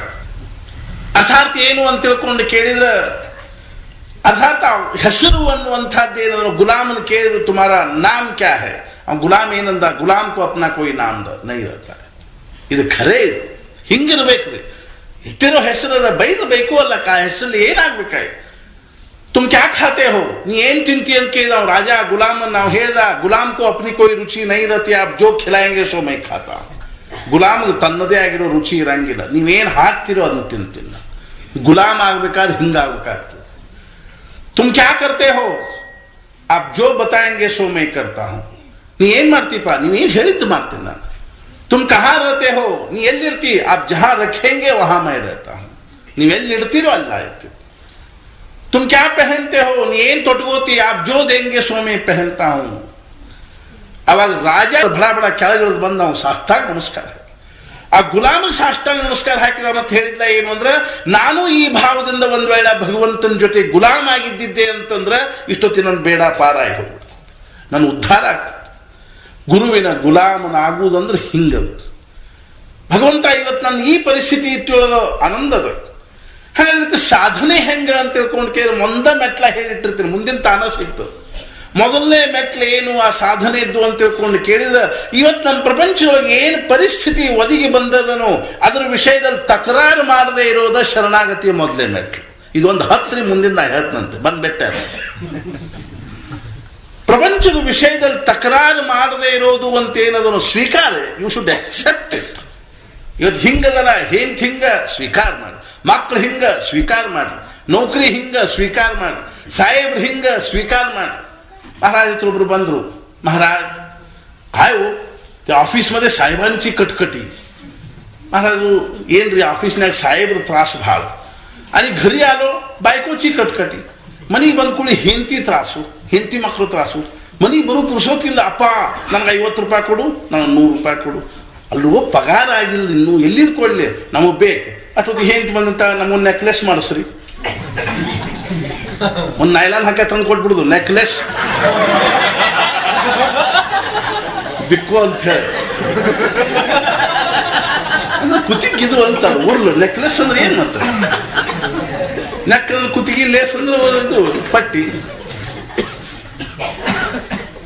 ಈ ಟಾಯ್ ಕಟ್ಕೋತಿರ್ತಾರಲ್ಲ, ಟಾಯ್ಗೆ ಶುದ್ಧ ಕನ್ನಡ ಶಬ್ದ ಏನ್ ಗೊತ್ತೇನು? ಈ ಟಾಯ್ ಕಟ್ತಾರಲ್ಲ, ಕಂಠ ಲಂಗೋಟಿ ಅಂತ.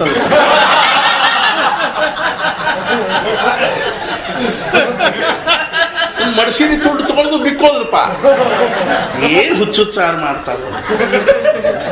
ಕೆಟ್ಟ ಬ್ಯಾಸಿಗೆ ರಣರಣ ಬಿಸಿಲು ಒಳಗೆ ಬೆವರ್ತಿರ್ತದ, ಆದ್ರೂ ಹಿಂಗ ಅದು ಬಿಕ್ಕೊಂಡ ಅಡ್ಡಾಡ್ತದ. ಒಳಗೆ ಬೆವರು ಸುರಿತಿರ್ತದ, ಹಂಗ ಇರ್ಕೊಳ್ತ. ಆಫೀಸ್ಗೆ ಹೋದ್ವಿ, ಸಾಹೇಬರು ಕಟ್ಟಿ, ಮನೆಗೆ ಬಂದ್ವಿ, ಹೆಂಡತಿ ಕಟ್ಟಿ. ಮಹಾರಾಜರು ಏನಂದ್ರು, ಮಗ ಸೋಡಾಕಿ ಬಿಟ್ಬಿಡು ನೌಕರಿ, ಅವು ಕಸಕಾಯಿ ಚಾಲೆ ಹೆಂಗ್ ನಡೀತದ, ಮಗ ಸೋಸ ಅನುಭವಿಸು ಅಂತ ಅರ್ಥ. ಇದರ್ಥ ಏನು ಅಂತಂದ್ರೆ ತ್ರಾಸ ತಪ್ಪಿದ್ದಲ್ಲ, ಆದ್ರೆ ಶರಣಾಗತಿ ಲಕ್ಷಣ ಏನು ಅಂದ್ರೆ ಸ್ವೀಕಾರ ಮಾಡ್ಲಿಕ್ಕೆ ಬರ್ಬೇಕು. ಇವತ್ತು ಹಿಂಗದ ಇಲ್ಲೋ ಆನಂದದ, ಹಿಂಗದ ಇಲ್ಲೋ ಆನಂದದ. ಜನರು ನನ್ನ ಸ್ತುತಿ ಮಾಡ್ತಾರ ಆನಂದದ, ಜನರು ನನ್ನ ನಿಂದ ಮಾಡ್ತಾರ ಆನಂದದ. ನಿಂದಂತು ನೀತಿ ನಿಪುಣ ಯದಿವಾಸ್ತುವಂತು. ತಿಳ್ಕೊಂಡ ನಿಂದ ಮಾಡುವಲ್ರ.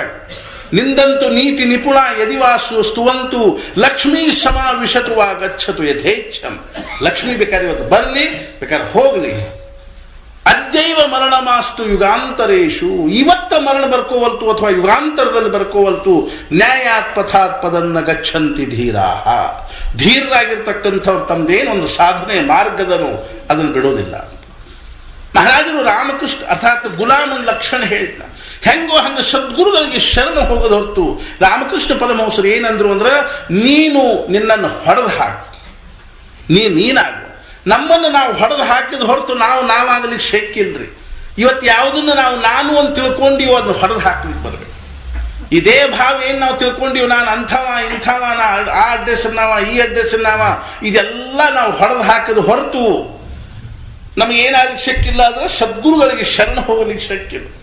ನಾವು ಮಹಾರಾಜರ ಹತ್ರ ಹೋಗಿ ನಾವು ಇಂಥ ಆಫೀಸರ್ ಇದ್ದೀವಿ ಅಂತ ಹೇಳಿದ್ರೆ ಚಂದನೆ ಕಾಣಿಸ್ತದೇನ್ರಿ.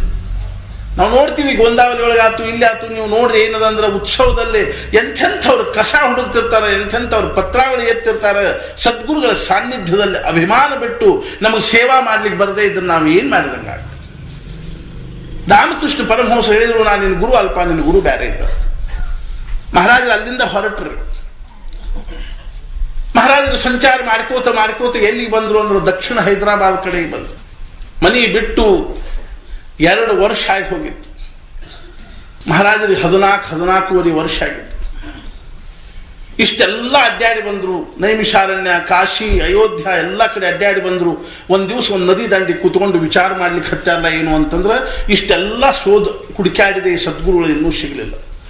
ಹಾಗಾದ್ರೆ ಇನ್ನೊಂದ್ಸಲ ದಕ್ಷಿಣ ಭಾರತವನ್ನೆಲ್ಲ ಅಡ್ಡಾಡಬೇಕು ಅಂತ ಅನ್ನೋದ್ರೊಳಗನ ಅವ್ರ ಮುಂದೊಬ್ರು ಸತ್ಪುರುಷರು ಪ್ರಕಟ ಆದರು. ಸಮರ್ಥ ರಾಮದಾಸ್ ಸಂಪ್ರದಾಯದವರಾಗಿರ್ತಕ್ಕಂಥ ರಾಮಕೃಷ್ಣರು ಅನ್ನುವಂಥವ್ರು ಪ್ರಕಟ ಆದರು. ಮಹಾರಾಜರು ಅವ್ರಿಗೆ ಸಾಷ್ಟಾಂಗ ನಮಸ್ಕಾರ ಹಾಕಿದ್ರು. ಅವ್ರು ಹೇಳಿದಿಲ್ಲ ಏನು ಅಂದ್ರೆ, ನಿನ್ನ ಗುರು ಎಹಳೆಗಾಂವ್ ಅನ್ನುವಂಥ ಊರಲ್ಲಿದ್ದಾರೆ, ಹೋಗು. ತುಕಾಮಾಯಿ ಅನ್ನುವಂಥವ್ರು ನಿನ್ನ ಗುರುಗಳಿದ್ದಾರಪ್ಪ, ನಿನ್ನ ದಾರಿ ಕಾಯ್ಲಿಕ್ಕೆ ಹತ್ತಾರ, ಅವರು ಹೋಗು ಅಂತ ತಿಳ್ಕೊಂಡು ಇಷ್ಟು ಹೇಳಿ ಅದೃಶ್ಯ ಆಗ್ಬಿಟ್ಟು ಮಹಾರಾಜರಿಗೆ ಬಹಳ ಸಂತೋಷ ಆಯ್ತು. ಜನ್ಮಾಂಧನಿಗೆ, ಹುಟ್ಟು ಕುರುಡನಿಗೆ ಕಣ್ಣು ಸಿಕ್ಕರ ಅಥವಾ ಕಣ್ಣು ಪ್ರಾಪ್ತ ಆದ್ರೆ ಎಷ್ಟು ಸಂತೋಷ ಆಗ್ಬೇಕು, ಅದಕ್ಕಿಂತಲೂ 1000 ಪಟ್ಟು ಸಂತೋಷ. ಹುಟ್ಟು ದರಿದ್ರನಾಗಿರ್ತಕ್ಕಂಥವನಿಗೆ ಐಶ್ವರ್ಯ ಸಿಕ್ಕರೆ ಹೆಂಗೆ ಸಂತೋಷ ಆಗಬೇಕು, ಅದಕ್ಕೂ 1000 ಪಟ್ಟು ಸಂತೋಷ. ಮಹಾರಾಜರು ಅಲ್ಲಿಂದ ಸಂಚಾರ ಮಾಡ್ಕೋತ ಎಲ್ಲಿಗೆ ಬಂದ್ರು ಅಂತಂದ್ರ ಎಹಳೆಗಾಂವಕ್ಕೆ ಬಂದ್ರು. ಮುಂಜಾನೆ 10 ಹೊಡೆದಿತ್ರಿ. ಬಂದು ಊರ ಕೇಳಿ ಹತ್ತಾರ, ತುಕಾಮಾಯಿ ಅಂತ ತಿಳ್ಕೊಂಡು ಎಲ್ಲಿರ್ತಾರೆ. ತುಕಾರಾಮ ಚೈತನ್ಯರು ಅಂತ ತಿಳ್ಕೊಂಡು ಎಲ್ಲಿರ್ತಾರ, ಅವ್ರ ಹೆಸರು ತುಕಾರಾಮ ಚೈತನ್ಯ. ಊರಾಗಿನ ಮಂದಿ ಅಂದ್ರು, ಇಲ್ಲೇ ತುಕಾರಾಮ್ ಚೈತನ್ಯ ಅಂತ ಯಾರಿಲ್ಲ ಅಂತ. ಅರೆ, ತುಕಾರಾಮ್ ಚೈತನ್ಯ ಅಂತ ಇಲ್ಲಿ ಯಾರಿಲ್ಲ ಊರಲ್ಲೇ. ಕೊನೆಗೊಬ್ರು ಏನಂದ್ರು, ತುಕಾಮಾಯಿ ಅನ್ನುವಂಥವ್ರೊಬ್ರು ಇದ್ದಾರೆ. ಅವರ ಬೇಕಾಯ್ತು. ಅವ್ರಂದ್ರು, ಅವನ್ಯಾಕೆ ಹುಡುಕೋತ ಬಂದಿ ನೀನು ಅಂತ ಕೇಳಿದ್ರು. ಆ ಹುಚ್ಚು ತುಕ್ಕೆನ್ ಯಾಕೆ ಹುಡುಕೋತ ಬಂದಿ ಇಲ್ಲಿ, ಯಾವ್ರಿಂದ ಬಂದೀಪ? ಹೇಳಿದ್ರು, ನಾವು ಗೋಂದಾವಲಿಯಿಂದ ಬಂದೀವಿ. ಅಲ್ಲೋ ಹುಡುಗ, ಎಷ್ಟು ದೂರಿಂದ ಇಲ್ಲಿ ತನಕ ಎದಕ್ಕೆ ಹುಡುಕೋತ ಬಂದೀವಿ ಆ ಹುಚ್ಚು ತುಕ್ಕೆನ್ನ? ಜನರಿಗೆ ಕಲ್ಪನಾನ ಇದ್ದಿದ್ದಿಲ್ಲ. ಮಹಾರಾಜಂದ್ರು, ಇಲ್ಲ, ನಾನು ಅವ್ರನ್ನ ದರ್ಶನ ತಗೋಬೇಕಾಯ್ದ, ಅವ್ರನ್ನ ಭೇಟಿ ಆಗ್ಬೇಕಾಯ್ದ, ಅವ್ರ ಹತ್ತು ನನ್ನ ಕೆಲಸದ. ಅವ್ರಂದ್ರು, ನೋಡಪ್ಪ, ಅವ್ರದ್ದು ಏನು ಭರವಸೆ ಇಲ್ಲ ಅಂದ್ರು. ಎಲ್ಲಿರ್ತಾರೋ ಹೇಳಲಿಕ್ಕೆ ಬರಂಗಿಲ್ಲ. ಯಾವ್ದಾದ್ರು ಒಂದು ನದಿ ದಂಡಿ ಹೋಗಿ ಕೂತಾರೋ ಹೇಳಲಿಕ್ಕೆ ಬರಂಗಿಲ್ಲ. ಯಾರಾದ್ರೂ ಒಬ್ರು ಮನೆಯೊಳಗೆ ಉಳ್ಳಾಗಡ್ಡಿ ಭಾಕ್ರಿ ತಿನ್ಕೋತ ಕೂತಿರ್ತಾರೋ ಹೇಳಲಿಕ್ಕೆ ಬರಂಗಿಲ್ಲ. ಅಥವಾ ಯಾವುದೋ ಒಂದು ದನಕಾಯಿ ಕುರುಬರು ಹುಡುಗರ ಜೊತೆ ಆಟ ಆಡ್ಕೋತಿರ್ತಾರೋ ಹೇಳಲಿಕ್ಕೆ ಬರಂಗಿಲ್ಲ. ಎಲ್ಲಿರ್ತಾರೋ ಹೇಳಲಿಕ್ಕೆ ಬರಂಗಿಲ್ಲ ಅಂತಂದು ಕೂಡಲೇ ಮಹಾರಾಜರಂದ್ರು, ಹಂಗಾರೆ ಹುಡುಕಾಡಬೇಕು ಅಂತ ತಿಳ್ಕೊಂಡು 1 ಸವನ ಎಲ್ಲಾ ಕಡೆಗೂ ಹುಡುಕಾಡಿದ್ರು. 12 ಹೊಡಿತು. ಎಲ್ಲೆಲ್ಲೂ ತುಕಾಮಾಯಿಗಳು ಸಿಗಲಿಲ್ಲ. ಕೊನೆಗೆ ನಿರಾಶೆ ಆಗಿ ಅವ್ರ ಮನೆ ಕಟ್ಟಿ ಮೇಲೆ ಕೂತ್ಕೊಂಡಿದ್ರು. ಒಂದು 5 ನಿಮಿಷ ಆಗಿತ್ತು ನೋಡ್ರಿ, ಅಷ್ಟೊತ್ತಿಗೆ ಅಟ್ಲಾಗಿಂದ ಬಂತು. ಟರ್ ಪರ್ ಟರ್ ಪರ್ ಒದರಾಡಿ ಕೂತ ತುಕಾಮಾಯಿಗಳು ಬಂದರು. ಅವ್ರ ಜೊತೆ ಹಿಂದಿಂದ ಒಂದು 4 ಹುಡುಗರು ಬಂದರು. ಮಹಾರಾಜರು ಅವ್ರು ನೋಡಿ ಮಹಾರಾಜರಿಗೆ ಎಷ್ಟರೇ ಸಂತೋಷ ಆಯ್ತು ಅಂತಂದ್ರೆ ವಿಲಕ್ಷಣವಾಗಿರ್ತಕ್ಕಂಥ ಅವಸ್ಥೆ. ಕೊಳ್ಳಾಗ ಶಂಖದ ಮಾಲಿ ಹಾಕ್ಕೊಂಡಾರ, ಕೈಯಾಗ ಬಳಿ ಹಾಕ್ಕೊಂಡಾರ ಹಸುರನ್ನು, ಟೊಂಕಕ್ಕೊಂದು ಖಣ ಕಟ್ಟಿಕೊಂಡಾರ. ಬರೇ ಮೈ, ಸ್ಥೂಲವಾಗಿರ್ತಕ್ಕಂಥ ಶರೀರ, ವಿಚಿತ್ರ ವೇಷಭೂಷಾದೊಳಗೆ ಬರ್ಲಿಕ್ಕೆ ಹತ್ತದನ್ನು ನೋಡಿದ ಕೂಡಲೇ ಮಹಾರಾಜರು ಮುಂದೆ ಹೋದ್ರು. ಕೈಯಾಗ ಒಂದೆರಡು ಕಬ್ಬು ಹಿಡ್ಕೊಂಡು ಬರ್ಲಿಕ್ಕೆ ಹತ್ತಿದಾರ. ಹಂಗ ಮಹಾರಾಜರು ಮುಂದೆ ಹೋದ್ರು. ಮುಂದೆ ಹೋಗಿ ನಮಸ್ಕಾರ ಮಾಡಿದ ಕೂಡಲೇ ತುಕಾಮಾಯಿಗಳು ಒಮ್ಮೆಲೆ ಕೈ ಮೇಲೆ ಏನಂದ್ರು, ನಾನು ನಿನ್ನ ಖೂನ್ ಮಾಡ್ತೀನಿ ಅಂತಂದ್ರು, ನಾನು ನಿನ್ನ ಕೊಂದು ಹಾಕ್ತೀನಿ ಅಂತಂದ್ರು. ನೋಡ್ರಿ, ಗುರು ಶಿಷ್ಯರು ಮೊದಲನೇ ಭೇಟಿ, ಮೊದಲನೇ ಸಂಭಾಷಣೆ. ಯಾರು ಶಿಷ್ಯರು ಬಂದ್ರು, ನಾವು ಬಡ ನಿಮ್ಮನ್ನು ಕೊಂದು ಹಾಕ್ತೀವ, ಪೊಲೀಸ್ ಕಡೆ ಪೊಲೀಸ್ ಸ್ಟೇಷನ್ ಹೋಗೇ ಬರ್ತೀವಿ ನಾವು. ಮುಂಚೆ ಪೊಲೀಸರು ಕರ್ಕೊಂಡ ಬರ್ತೀವಿ. ತುಕಾಮಾಯಿಗಳು ಅಂದ್ರು, ನಿನ್ನ ಖೂನ್ ಮಾಡ್ತೀನಿ, ನೀನು ಕೊಂದು ಹಾಕ್ತೀನಿ ಅಂದ ಕೂಡಲೇ ಮಹಾರಾಜ ಅಂದ್ರು, ಮೀ आपल्याला ಜೀವ ದೇತು, ನಾನು ನಿಮಗೆ ಪ್ರಾಣ ಕೊಡ್ತೀನಿ, ನಾನು ಜೀವ ಕೊಡ್ತೀನಿ ಅಂತ ತಿಳ್ಕೊಂಡು ಬಹಳ ಅರ್ಥದ ಇದ್ರಿ ಎಂದು. ನಾನಿನ್ನ ದೇಹಾಭಿಮಾನವನ್ನು ನಷ್ಟ ಮಾಡ್ತೀನಿ ಅನ್ನುವಂಥದ್ದು ಗುರುಗಳ ಭಾವ ಆಗಿದ್ರೆ, ನಾನು ನನ್ನ ಜೀವ ಭಾವವನ್ನು, ಅಜ್ಞಾನವನ್ನು ತಮಗೆ ಅರ್ಪಣೆ ಮಾಡ್ತೀನಿ ಅನ್ನುವಂಥದ್ದು ಮಹಾರಾಜರ ಭಾವ ಆಗಿತ್ತು. ಸಾಷ್ಟಾಂಗ ನಮಸ್ಕಾರ ಹಾಕಿದ್ರು.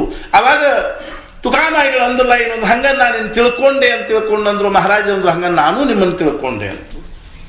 ತುಕಾಮಾಯಿಗಳಿಗೆ ಬಹಳ ಸಂತೋಷ. ಮನೆ ಕರ್ಕೊಂಡು ಬಂದ್ರು. ಮುಂದೆ ಮಹಾರಾಜರು 9 ತಿಂಗಳು ಅವ್ರ ಹತ್ರ.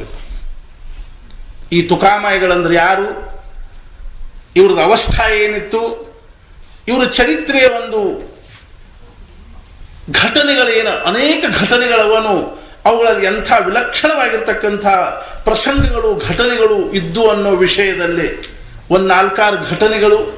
ಮಹಾರಾಜರು ಅವ್ರ ಹತ್ರ ಇದ್ಕೊಂಡು ಹೆಂಗೆ ಸೇವಾ ಮಾಡಿದ್ರು, ಯಾವ ರೀತಿಯಾಗಿ ಅವರಿಗೆ ಅನುಗ್ರಹ ಆಯಿತು, ಮತ್ತು ಅವರಿಗೆ ಹೆಂಗೆ ಬ್ರಹ್ಮಜ್ಞಾನವನ್ನು ಕೊಟ್ಟರು ಅನ್ನುವಂಥ ವಿಷಯವಾಗಿ ನಾಳಿನ ಪ್ರವಚನದಲ್ಲಿ ನಾವು ಶ್ರವಣ. ಜಾನಕಿ ಜೀವನ ಸ್ಮರಣ ಜೈ ಜಯ.